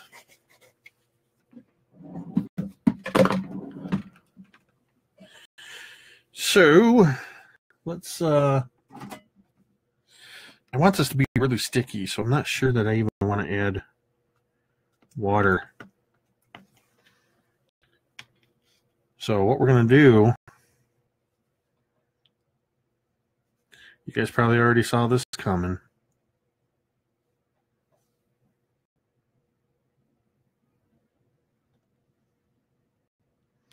I'm just getting the white glue all up in this moss.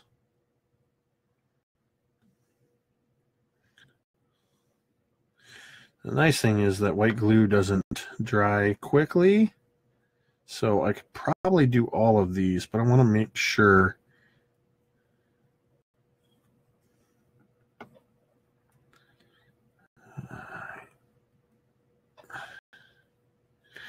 This is the other thing with it being hot glued in place. I don't have to worry about it coming off while I'm doing this.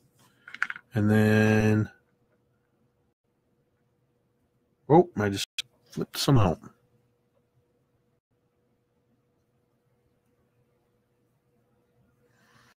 Probably should have painted that one up too, or glued that one up too first. You know what? I think this is going to work.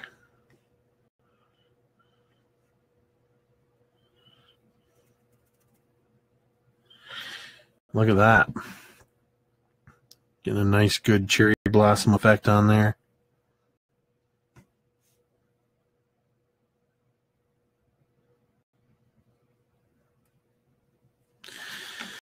Yeah, this is gonna work beautifully.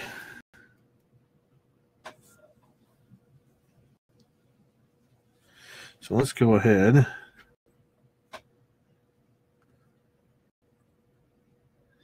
Get this guy.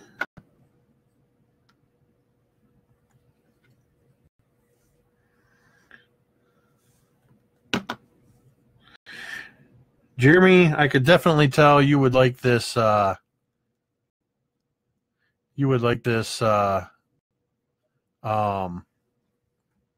blossom stuff. I know you do a lot of Asian-inspired settings. This cherry blossom mix I could just see being wonderful for some of your pieces that you do.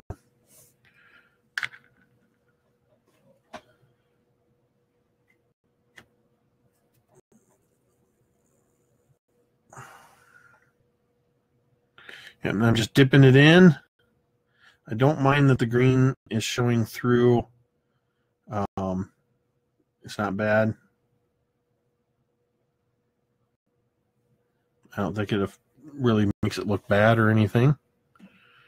Let's see on the bottom side here. Yeah, so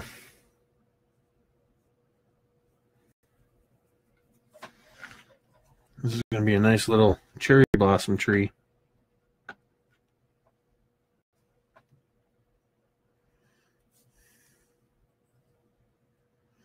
I think I'm going to go ahead and glue up the rest of these.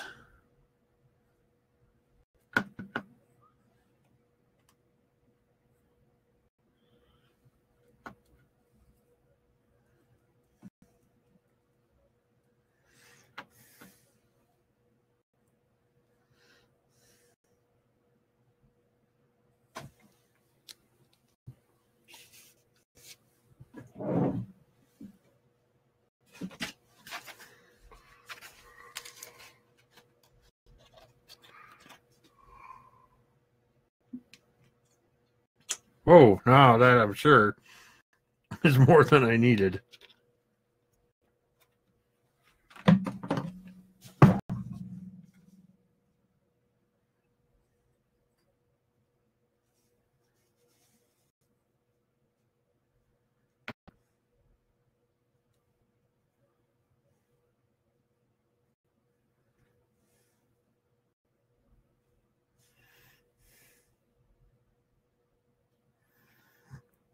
And we are just slathering the glue on.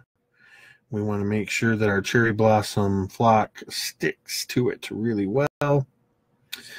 Now, one thing you see that I did in that other piece, and I'm going to do with this one, that I think really helps to sell the addition of this, whatever it is, autumn or the cherry blossom or any of the other types of flocking, is to have it scattered around. Like, you know, cherry blossoms are known to shed their blossoms, and you have cherry blossoms all over the ground. Same thing with autumn leaves. So you want to make sure you get some of that flock. That's going to be one of the last things that we do. But definitely to spread that around a little bit.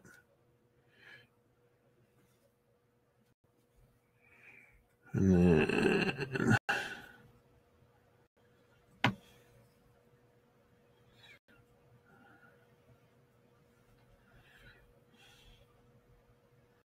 I like that there's some bare branches sticking through. Do, do, do, do, do, do.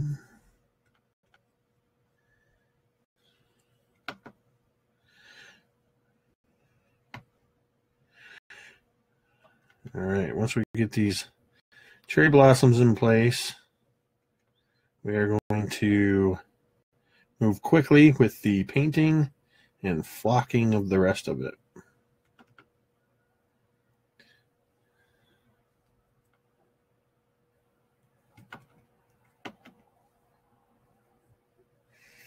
All right, let's blossom up.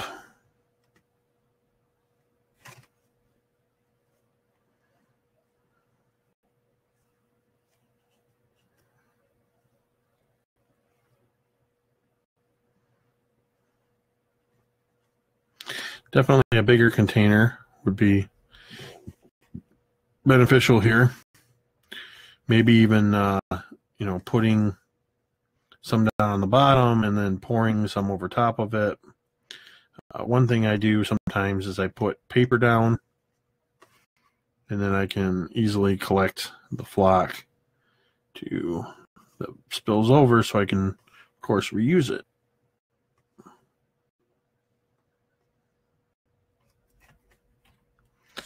And I'm just trying to cover as much of the green stuff as we can.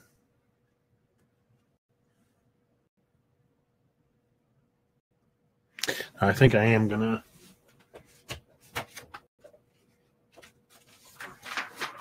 grab a piece of printer paper here.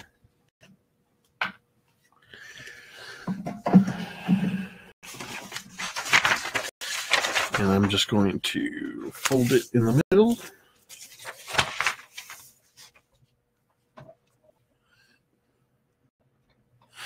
Base stuff is using is XPS. Yeah, about a bag of pre-made trees.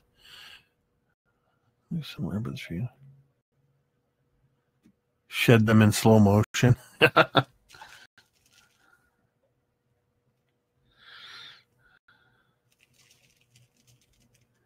I'm trying to get as much of this loose stuff off before we call it set, because I don't know, do cherry blossom trees normally have, I imagine they have, like, before they blossom, they've got green leaves. So it's perfectly natural that there should be green showing through. So we are going to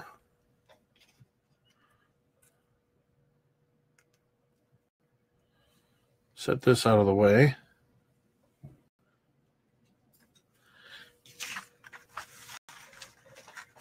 Collect a bunch of that. And we'll set this out of the way for now, because now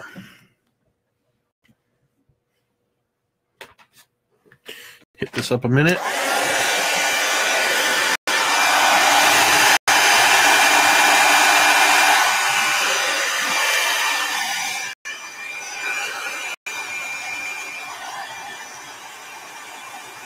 So one thing I do when I'm using my heat gun, is I move it back and forth a lot, because you can very quickly melt into your foam if you're not careful.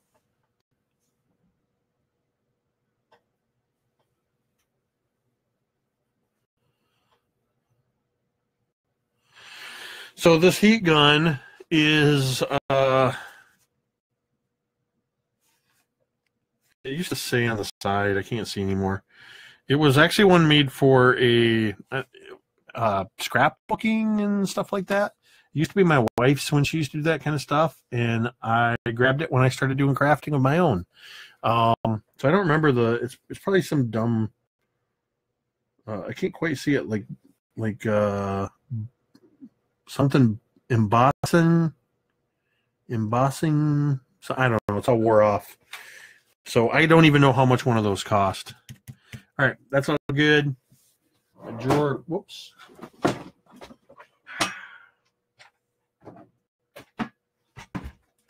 My Dremel stand fell over. So now, crap, my paint tray. Oh, that was water.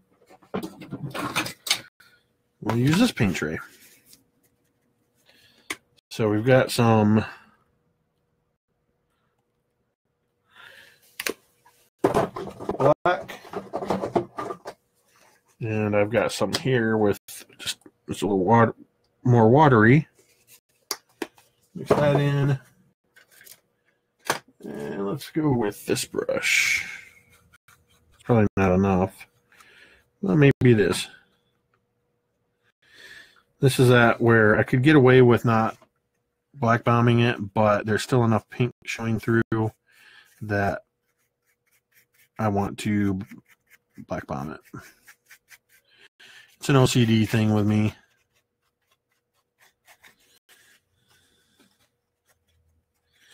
All right. One thing I pay attention to when I'm doing this is the cracks, so that we don't have much pink showing through. This is where waterier.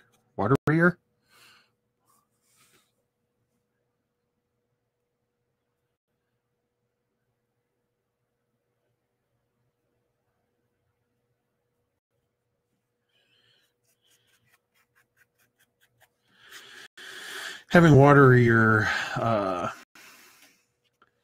paint it gets down in the cracks. The downside is you can't paint quite as quickly as what we're doing here tonight. I had intended for this to be about a 2-hour stream. I honestly do think we can be done in the next 20 minutes, at least to the point where all the flock is in place and it's got to dry overnight. Then I can take beautiful glamour shots to post on Mini Terrain Domain Facebook page and share it to the Tabletop Crafters Guild and AbTab and all that stuff afterwards. But I think we can get that done in the next 20 minutes. I don't worry too much here in my crafting layer about paint splattering all over. You can see my keyboard. There's all kinds of paint splattered on it. It's just a little cheap Bluetooth keyboard, so I don't mind that at all. I like it. And the only reason I'm trying for a certain time is, again, I'm actually going to keep, I think when I put it on YouTube, I'm going to put a banner up that this is to promote the Kickstarter for Huge Miniatures, where you can pick up some of these different types of foams that they've created, or flocks that they've created. And it's a review, but I mean, I like it. I think I've kind of been reviewing it the whole time I've been explaining how much I like this flock. And he's got quite a variety of it. I've long wanted to pick up from Green Stuff World some of their tree leaf punches, and I still want to do that, but you know, they're pretty pricey and tedious, you know, to get actual leaves. And with this, you just have that kind of let me put it this way. I studied film making a little bit about 10-15 years ago, and about 10 years ago I went out to Los Angeles and then up to Visalia, California, which is up near Fresno, where I interned for 2 weeks on a movie set in pre-production. It was a little independent film, and I worked closely with the set painter, and he could take MDF and through a series of brush strokes and paint colors make the MDF look like old oak for baseboards and things like that. And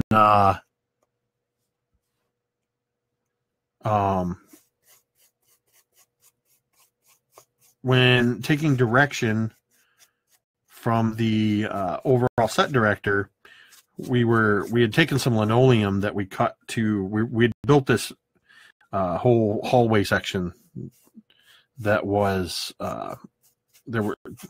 this house was filmed in like 3 different locations, and we built this hallway section. We took this linoleum, we measured it out, we cut it upside down to fit in the place of the hallway floors. And he asked the director, do you want this to look like wood flooring, or do you want the suggestion of wood flooring? And that was a very important distinction because it determined how long he was going to spend on it and how much detail he put in it. He said, well, there's no shots or detail shots of the feet walking across the floor, so a suggestion is fine. So that's what I'm getting at when I talk about with these Huge Miniatures type leaf clutter, is it gives the suggestion of actual leaves without having the detail of actual leaves. All right, I'm going to go to the heat gun again.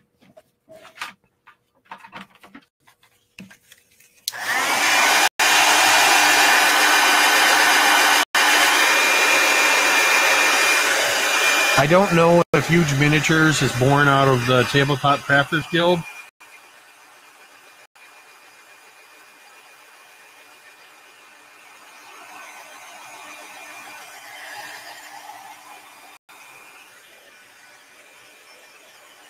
I hold this at different angles while I'm doing this so I can see where it's drying.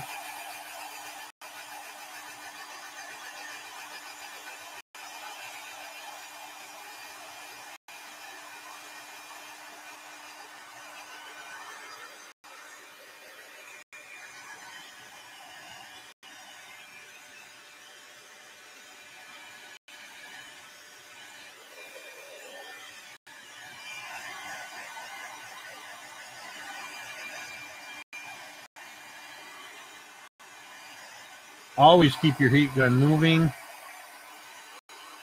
even if it's slowly.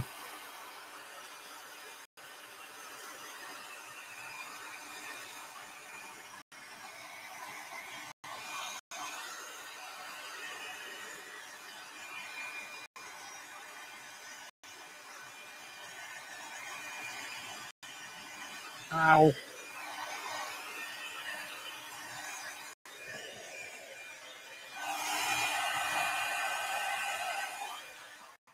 All right, on to the next. I got to shift my lights around a little bit because I can't see in here. Forgot to get my paints out ahead of time.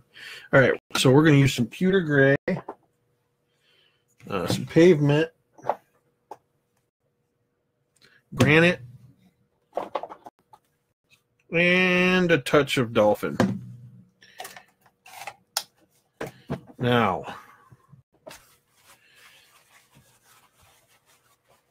this is where some paper towel is going to come in handy. Let's move this. Ouch! The heat gun, or not the heat gun, the glue gun is still on. Son of a gun. I just touched the glue gun. All right, so we're going to need this and this. So we'll start with our dark color first. I like to use these cheap kind of coarse brushes here. Let's see. My lighting kind of took a dive. Maybe it's the color. All right.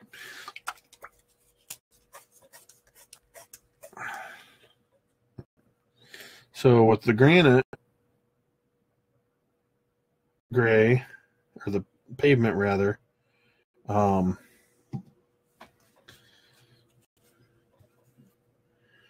not so worried about it being a true dry brush, so we're not going to wipe the brush off on the paper towel,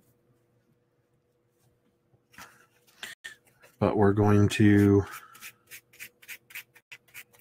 and it can sometimes be difficult to see the color difference, but that's okay. If the black shows through, that's shadow.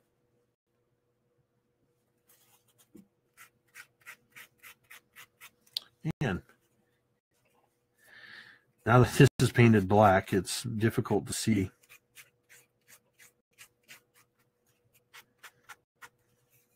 Hopefully, as I continue along here, you'll be able to see these color differences. Let me try something here. Let's see if that helps a little. A little more light on there.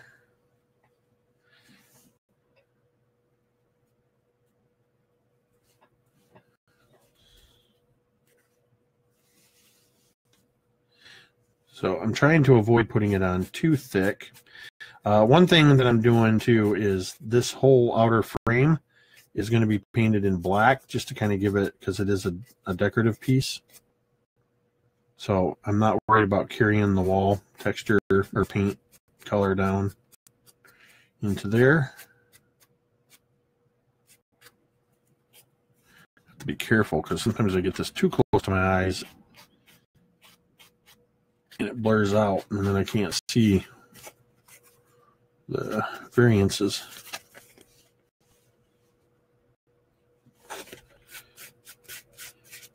The nice thing about medieval and ruins is you don't have to have necessarily a delicate hand, at least on these aspects of it.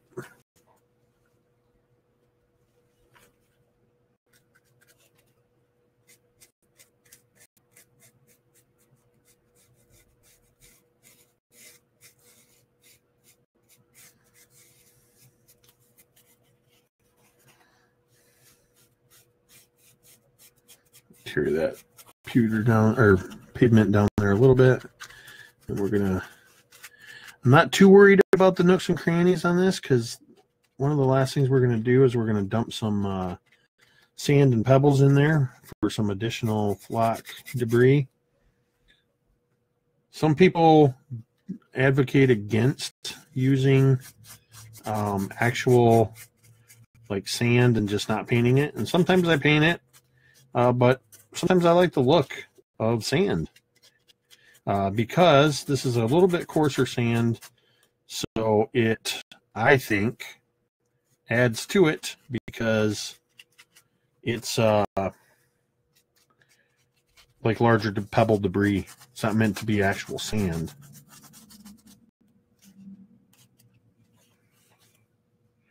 And with these pieces here, you don't have to worry about getting it on the ground because that's all going to be covered in flock. Flocko, flocko. That was a lame Fozzie Bear reference. You know, little punchy. A couple hours. But this is what I do when I do this kind of thing. I'm like, you know what? I'm going to drive through it. Or I might work on a couple different things. You know, like I said, I use white glue sometimes. So, all right. My favorite part's coming up because the next step is going to be dry brushing. But before we do that, gotta hit it with the heat gun again.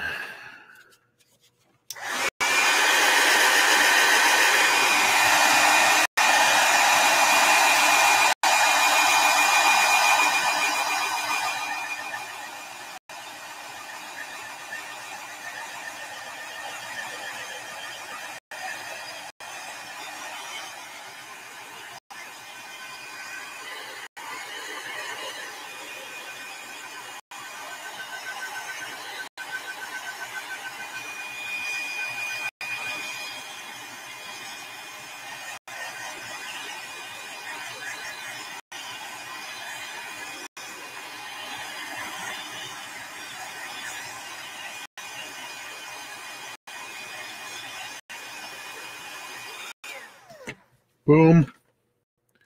Heat gun.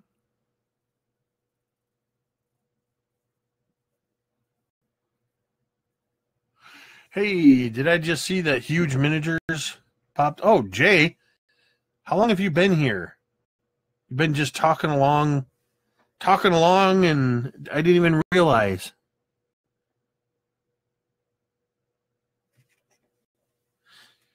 So, Jay, if you're late to the stream, I've been really talking up your stuff here. I don't know if you saw it or not, but our cherry blossom tree will be implemented soon. Thank you for sending this stuff. I'm excited to be able to showcase it in this live stream. And as I said, this will be going up on YouTube tomorrow. Hey, no worry, man. No worry. All right. I'm reluctant to use the same brush. Got enough of these that I can go on to a completely different brush. A big batch of brushes off here on the side. Let's see. All right. So now we're going to switch up to some pewter gray. Just a little watery. A little watery for dry brushing, but I haven't picked up any new yet.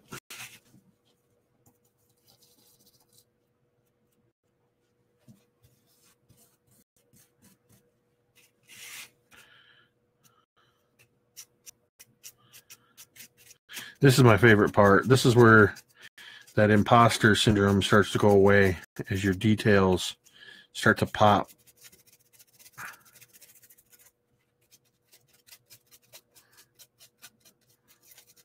You start to go, yeah, okay, maybe I do know what I'm doing.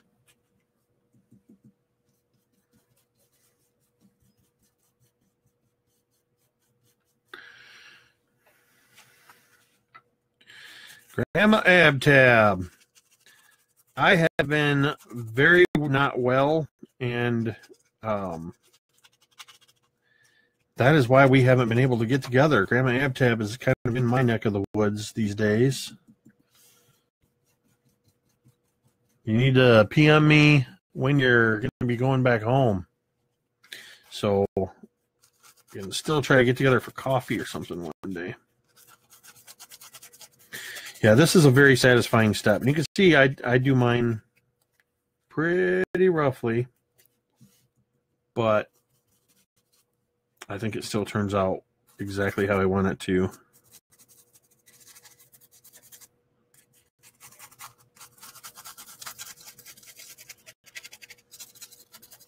Sometimes you feel like you're covering up all those details that you spent time making be there with the other colors. But it's all layering.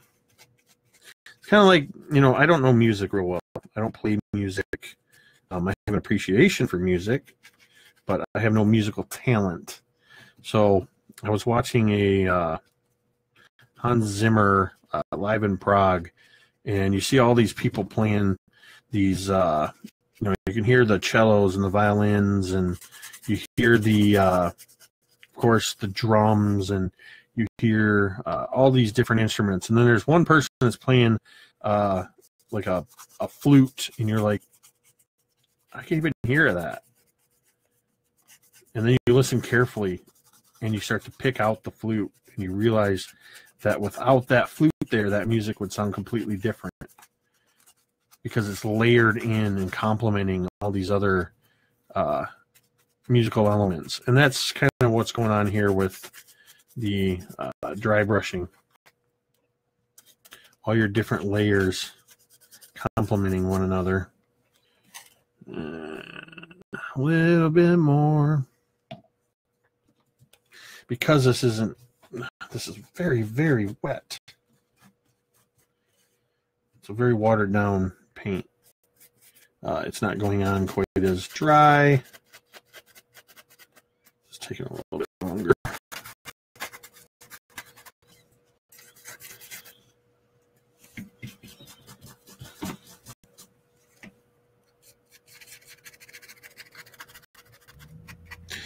All right, a couple more colors, then we'll start hitting some flock in here.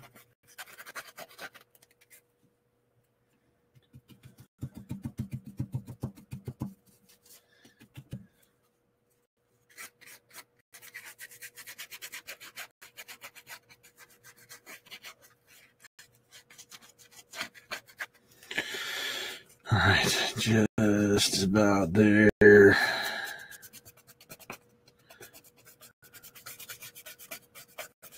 Now, if this were, you could go that extra step if you wanted before hitting some of the dry brushing and actually color some of these bricks, you know, with different colors. I know various people have those methods that they do, or sometimes I'll do these like greenish washes. Particularly with like sewer or dungeon type tiles.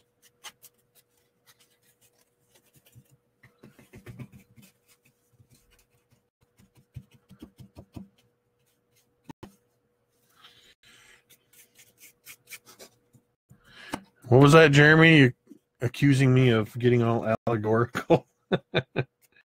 Whoa, see, it started to go a little thick.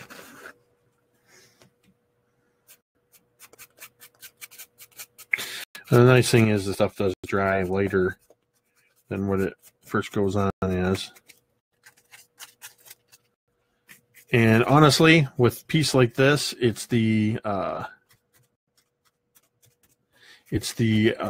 flocking that actually makes it kind of it ties everything together. It's like the dude's rug. It really ties the room together. All right, so that's that for the dark colors. Now, I'll fold this over.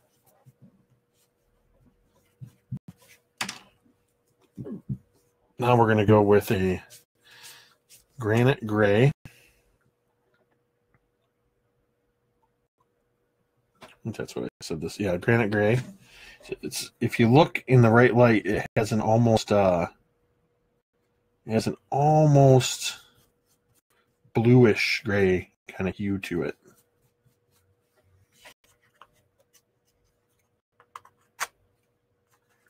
The downside of these cheap brushes is that the bristles come off. See, now we're starting to pop. Pop, pop. First one that tells me what that's a reference to. Pop, pop. First one in the comments tells me what that's a reference to. Gets 100 bonus experience points. Matt Smith. Sneaking up in here. Czar of Happiness. Czar of Happiness props. Matt Smith, best known as the designer of the Acquisitions Incorporated set pieces. I have been honored to have had him as a guest on Brigade Con panel, viewable on the Mini Terrain Domain channel. Thanks for stopping in, Matt.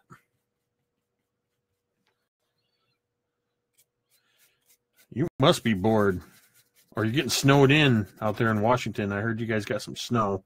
Getting snow before Michigan.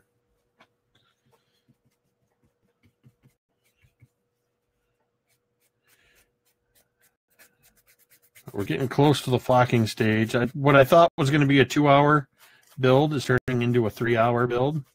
You know, that's okay. Now, I wish I could teach my techniques here.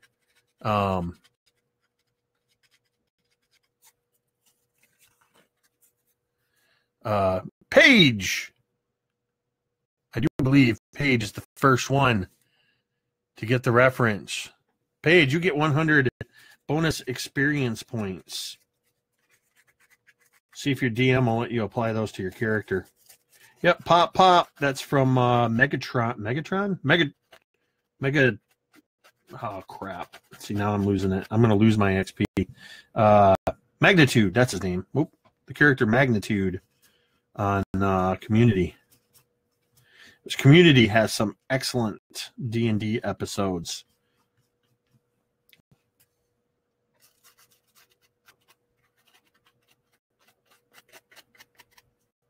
So one of the things I'm trying to do in this new year is get back to my roots. So I'm going to keep running games, but I'm hoping to have a lot more crafting stuff. Do some of these live crafting.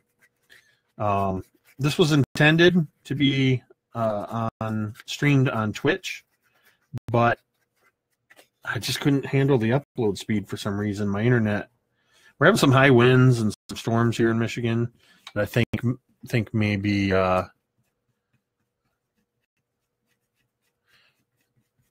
interfering. But the plan is to have a occasional, maybe a weekly stream on Twitch called Guild Artisan. So keep an eye out for that, because I definitely want to do a lot more crafting stuff. It was very awesome of Huge Miniatures to reach out to me. And Jay, if you're still here, it looks like you are here.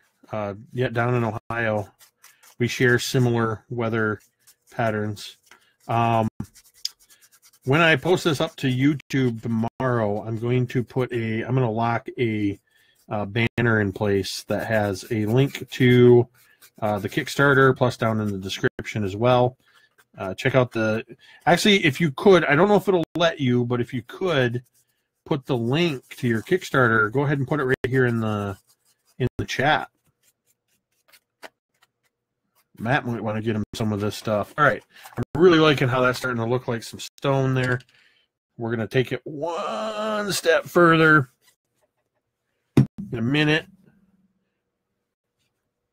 My pre-mixed wash is all washed up. So I'm going to do just a couple little dollops of black. Squirting in some water. And let's see.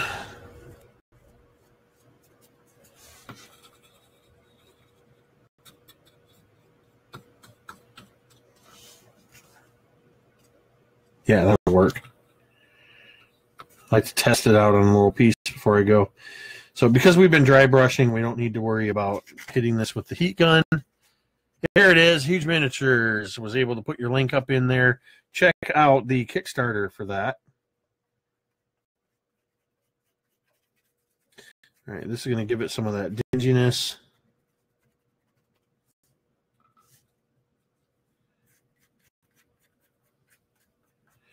And as I said earlier, I will post glamour shots on Mini Terrain Domain, on Absolute Tabletop. I'll share it out there, as well as the Tabletop Crafters Guild, showcasing the final product after all the flock has dried. So that's going to be the part we're going to finish up with. We're definitely going to use the PVA to set all of that in place.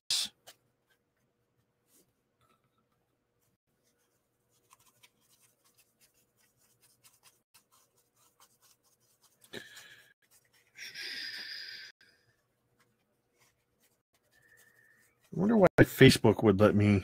I mean, Facebook, I guess, isn't as demanding. It's compromising on some of the quality of the video feed, but why Facebook would let me stream and Twitch wouldn't.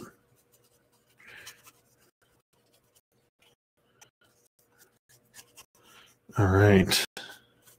So one thing I may do, kind of at the end after everything's dried, I may still hit up some of these edges with this Dolphin Gray. We'll do a little bit of speed drying here.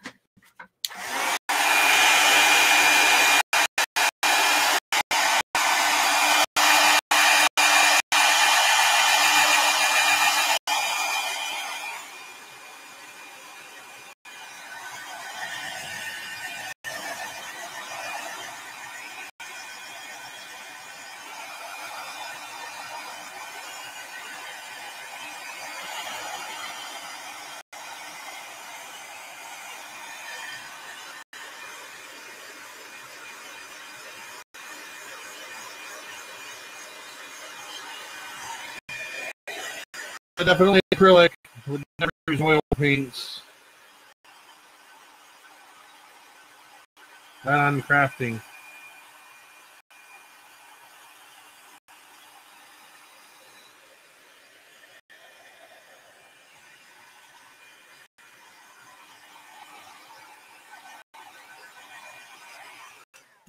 All right. Sorry about blasting that again. Okay, so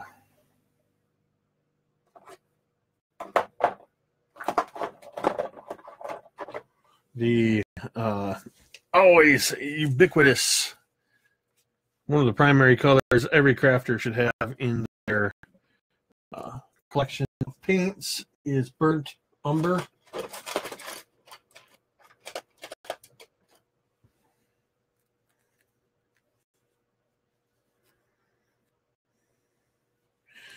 As I'm going to that stuff's a little thick. As I said, I'm in Michigan. It's getting toward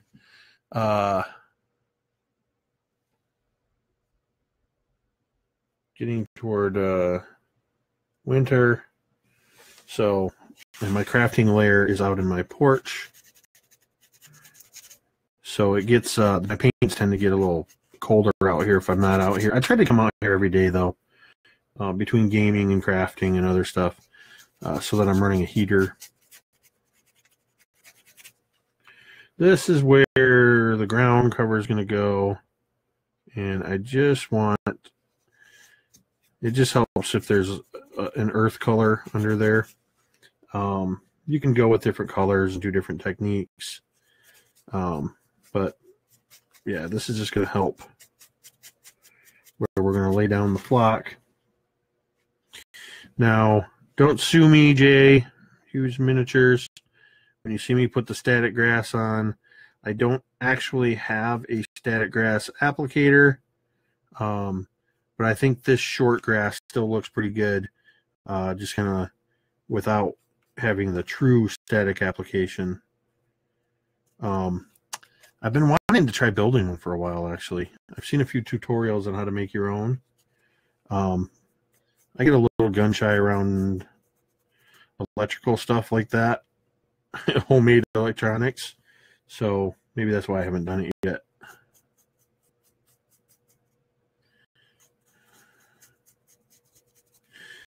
All right, not gonna be too late when I finish this up and still be able to, there's some brown on there, be able to have a couple beers, or at least a beer, before I go to bed. It's definitely getting too late to be drinking coffee.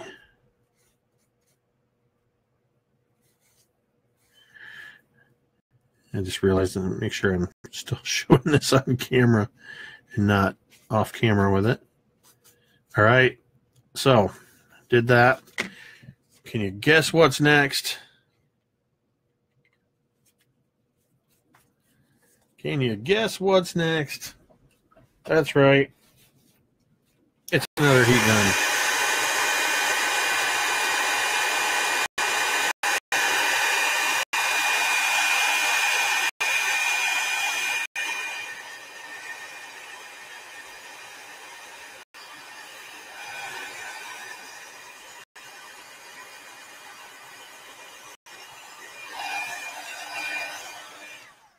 All right, as I said, not that brush.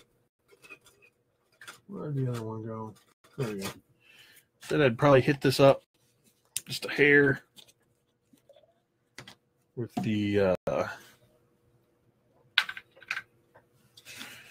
Dolphin Gray after I did the wash on it.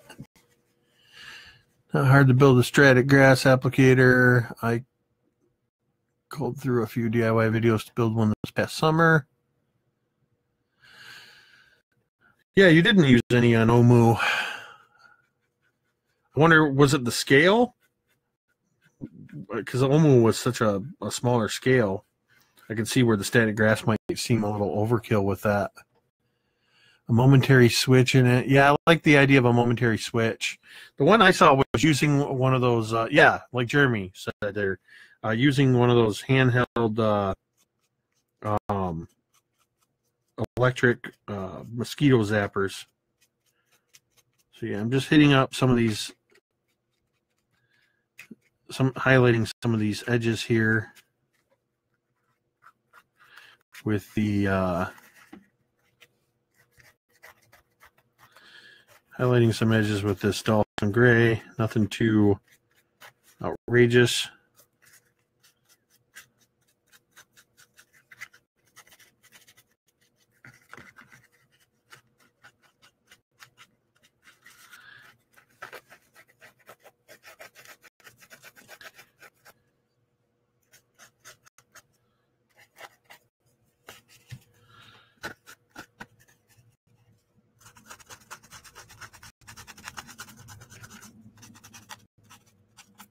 All right, that's done. And now this is where I need another brush. Where is my...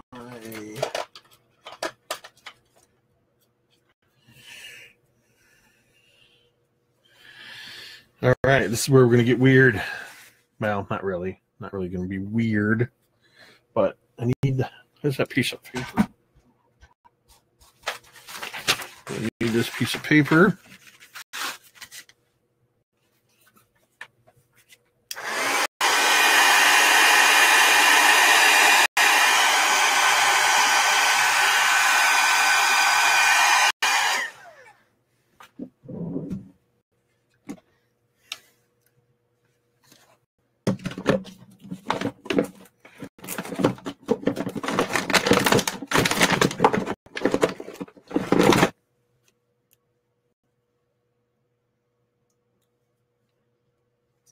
Ew.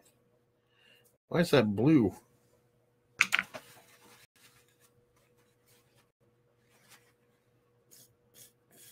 Why in the heck is my glue blue? All right, so this is the cheap dollar store stuff that, oh, yeah. Use that for watered down glue. That doesn't even look like glue. I don't know what that looks like. I do, but I'm not going to say.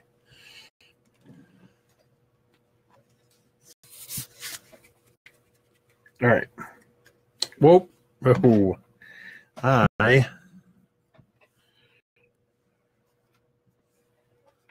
still a lot of that coming off.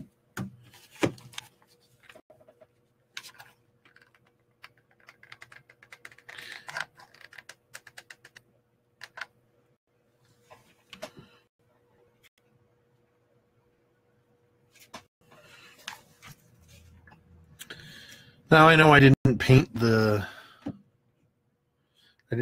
up the base of the tree here. Ouch, that's hot glue. But I actually like the way these trees look without being painted. So, okay. Now. Oh, wait. I forgot. I've got some already out. Still sticky. Oops. That was sloppy.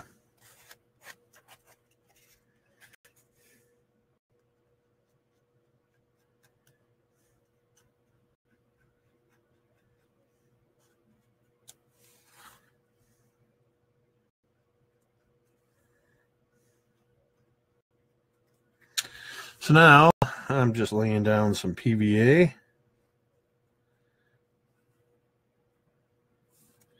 Because this is where all our grass flocking is going to be. And I'm actually not doing the huge miniature static grass at the moment. Because I'm going to put down a base of blended turf. This is a woodland scenics blend. And then I want there to be patches of the static grass.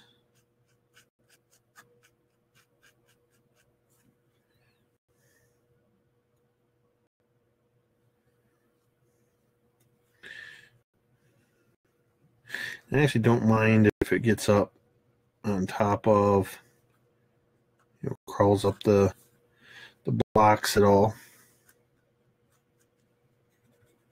You can see this is a very precise science. A lot of it is confidence in my brush hand.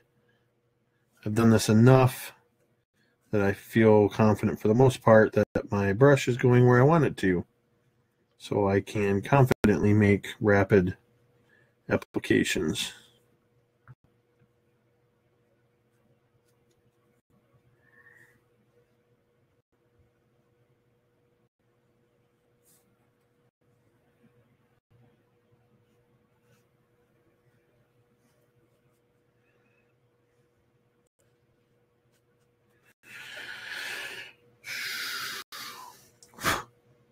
Well, that got in there. A couple of the thin spots will fill out.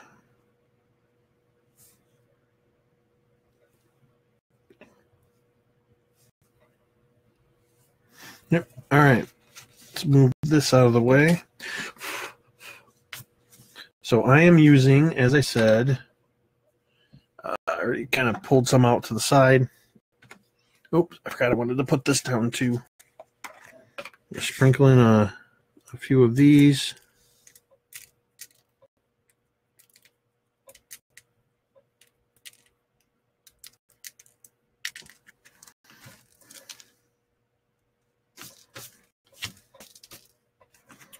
And then this is the Woodland Scenics Blended Turf.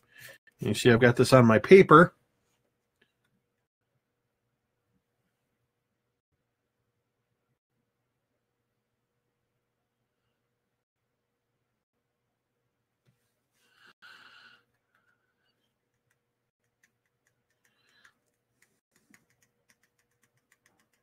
And don't be afraid if you've got something to collect all your flock to just go ahead and put more You'll mound it up on there. Now, again, if I wasn't doing a speed build, I would probably do this in sections, and then let it dry.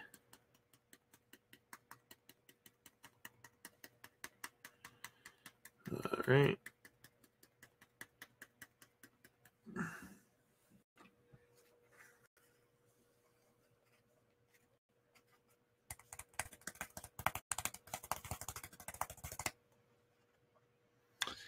So there, I don't know why my lighting took a dump. Is it just me?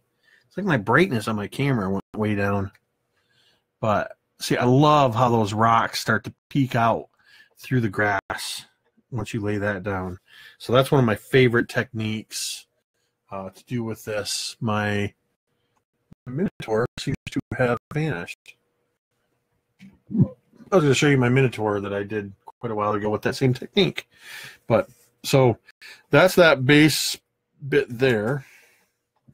And then, of course, as I showed you before, as I showed you before, those are rocks. All that flock on the paper here, pre-folded. And doodly-doo. Collect that up. And we'll use that for the next flock application. It's flocking great, man. All right. So what I want to do here is figure out where I want this static grass to go. So I know I want some sticking out of this hole. I want to put it here. And I want some kind of peeking out here and there.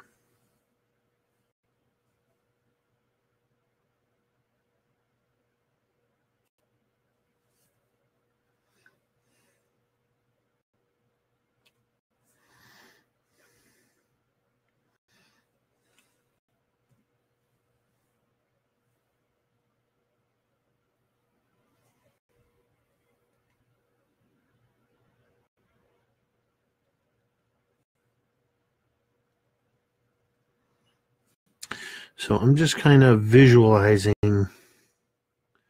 where I want to see patches of this brighter colored grass.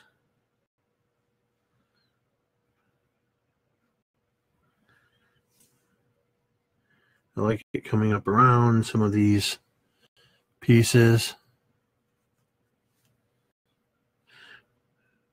Jeremy says, oh boy, it must be you just heard my flocking great comment.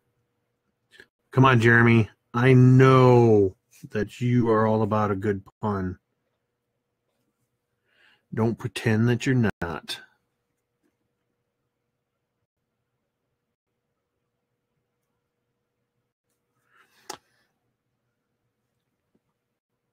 When it comes to this like patchy spots of static grass, I draw inspiration from my own lawn.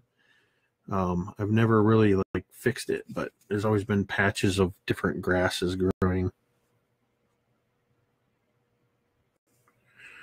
And kind of up along the edge here. You gotta be careful because it's starting to pull up the other flock.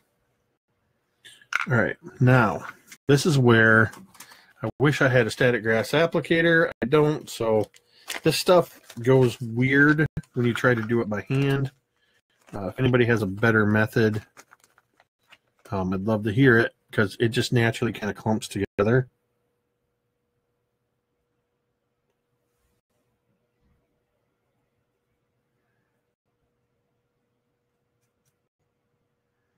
But I'm deliberately going with this brighter color. And I forget what the color is, Jay. I know you sent me this like medium kind. And then this brighter color, it's like a summer grass or whatever. But I thought it was a nice blend with the complement with the cherry blossoms. I see these little clumps form, and I want to be careful not to get those. Where I really want to use the static grasses is putting dollops of glue down on wax paper and making static grass clumps for terrain and miniatures and whatnot.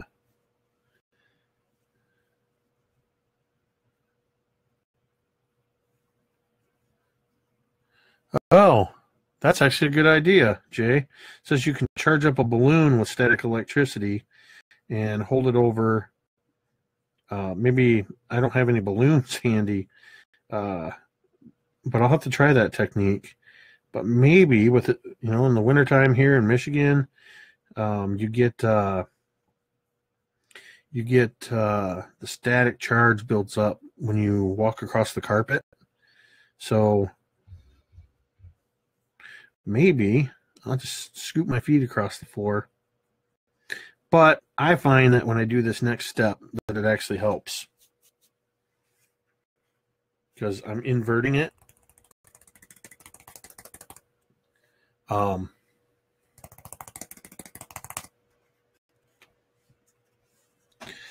think the glue went on a little thick, but that glue will dry clear. Better dry clear. And if it doesn't, we'll fix it.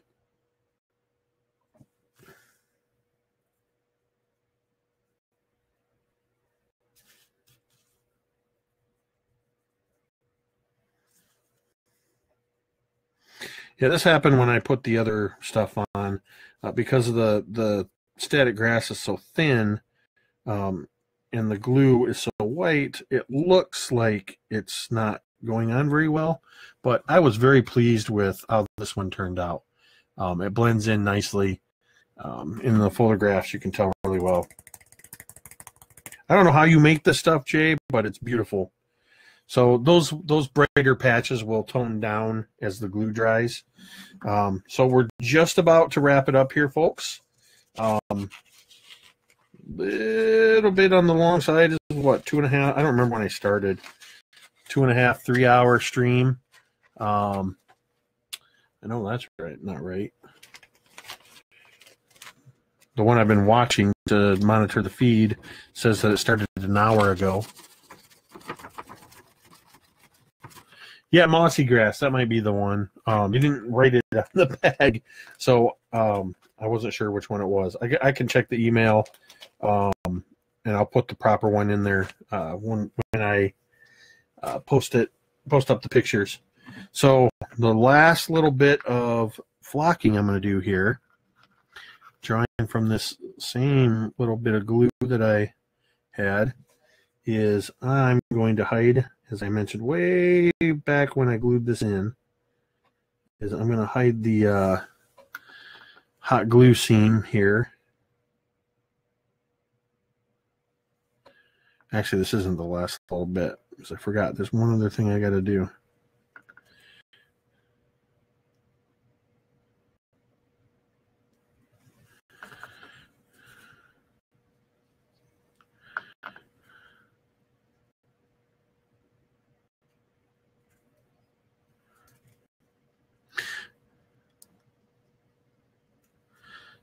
Yeah, wherever you want, whatever you're going to base with, just dab in there with the glue. I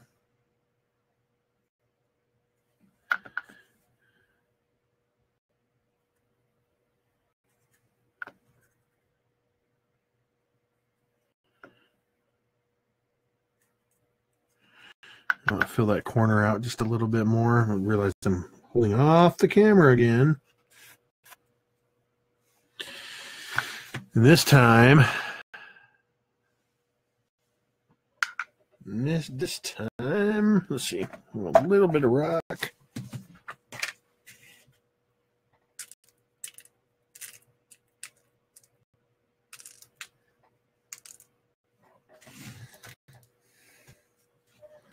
That over there. Where did I put my folded paper? Grabbed this out of my backyard a couple years ago when I started crafting. It's a mix of coarser sand. Coarser sand, that sounds like something that's like RPG related. coarser sand. The only sand for coursers. So I want to be a little... Again, this is where I would do it differently if I was not doing a speed build, because some of that other glue is still wet, so you could end up with sand getting down in there. And again, I know some people don't like the idea of using real sand, but I think it works. I like the way it looks, and that's what matters, because look at that.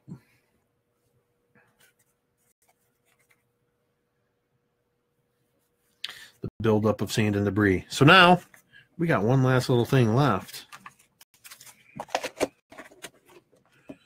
Is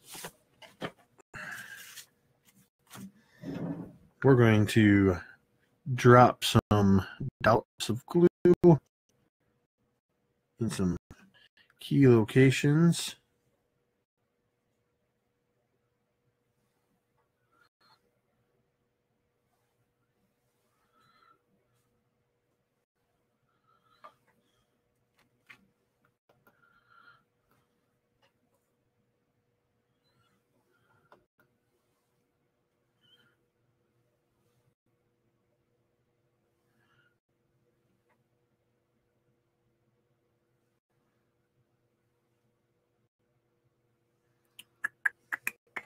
What are you doing now? Well, it's the next to the last step. And I may touch this up more after the whole piece is dried and I've had a chance to look at it, but this... And I know one thing I will touch up is once everything's dried is I'll hit that whole outer edge with some black. But this is for...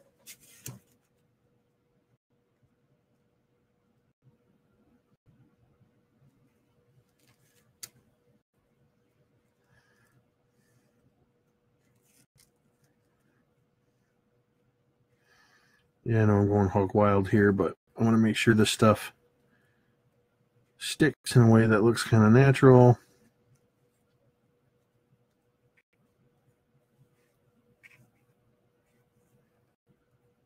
Oops, I forgot to pour my sand in there.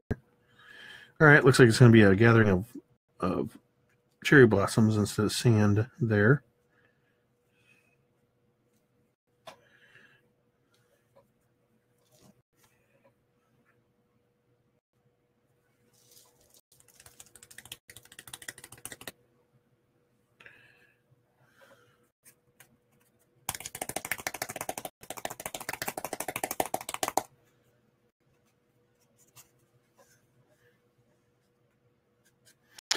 We forgot to test fit for old Uncle Owl Bear here. Old Uncle Owl Bear fits in there just lovely. So, we got one last thing before we call it a night.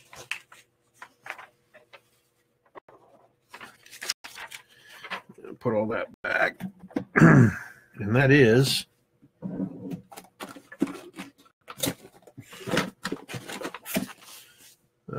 where did that go? I gotta find a particular glue.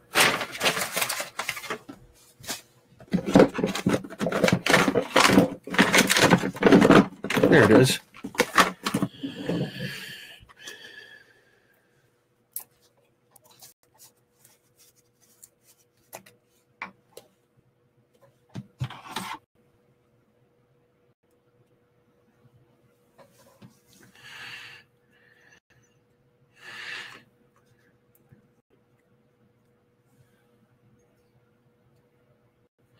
Yeah, Matt, I definitely would like that.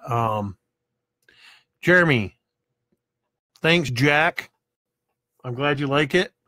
Jeremy, or no, Matt. Yeah, I definitely would like to get on chatting. I'd like to do both offline, just chatting with you, and I'd like to have you on to do kind of a co-crafting thing. We could both be working on something at the same time. I don't know why my super glue keeps doing this. Oh, there we go. It's leaking now.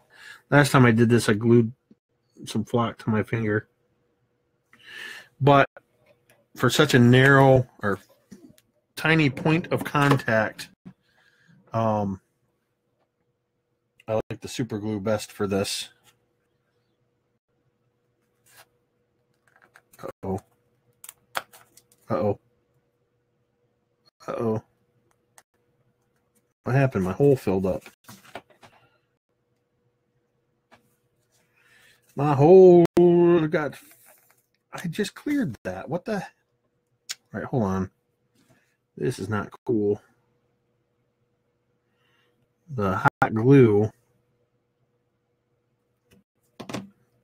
got in the way. Yeah, this is embarrassing.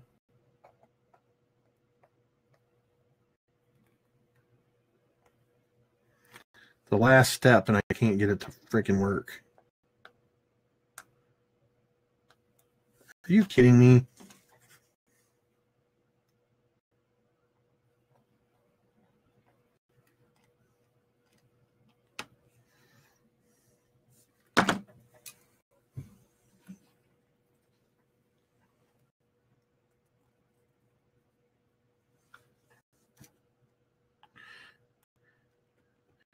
All right, Matt, I will reach out to you in the future. A little tricky with the holidays coming up, but I will reach out to you and we'll figure something out. All right, so it looks like I'm going to have to let some of this dry up a little bit. So here's what I'm going to do. I'm going to hold it in place because I'm going to have to drill out. Once that all dries, I'm going to drill it out. But the tree will go here. Actually, I got to rotate it this way. Yeah, the super glue just ate that. I'll have to put a pin in it. Literally. Not just like put a pin in it till later. But yeah, this is kind of what we're looking at right here. And then old Uncle Owlbear is going to sit right in there amongst the blossom. So that's it.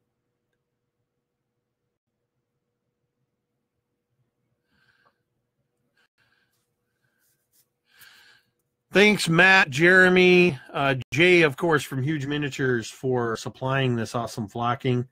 My finger is super gluing to the base, so I gotta move it. Thanks, everybody who tuned in and hung out. Jeremy, I think you were here for the whole thing, so thank you for that, man. Thanks, everybody who tuned in. If you're not watching it on Facebook, this will also go up on YouTube probably tomorrow. Be sure to look in the comments section here on YouTube or on Facebook and down in the beard of the video on YouTube, where I'll have a link to Huge Miniatures Scenic Flock and Basing Materials Kickstarter that ends this Friday. But I'll be sure to keep an eye out for future stuff that Huge Miniatures is going to be doing. So thank you, everybody, for tuning in. I'm Jake. This has been Mini Terrain Domain. And, of course, as we like to say when we end all of our videos, MTD.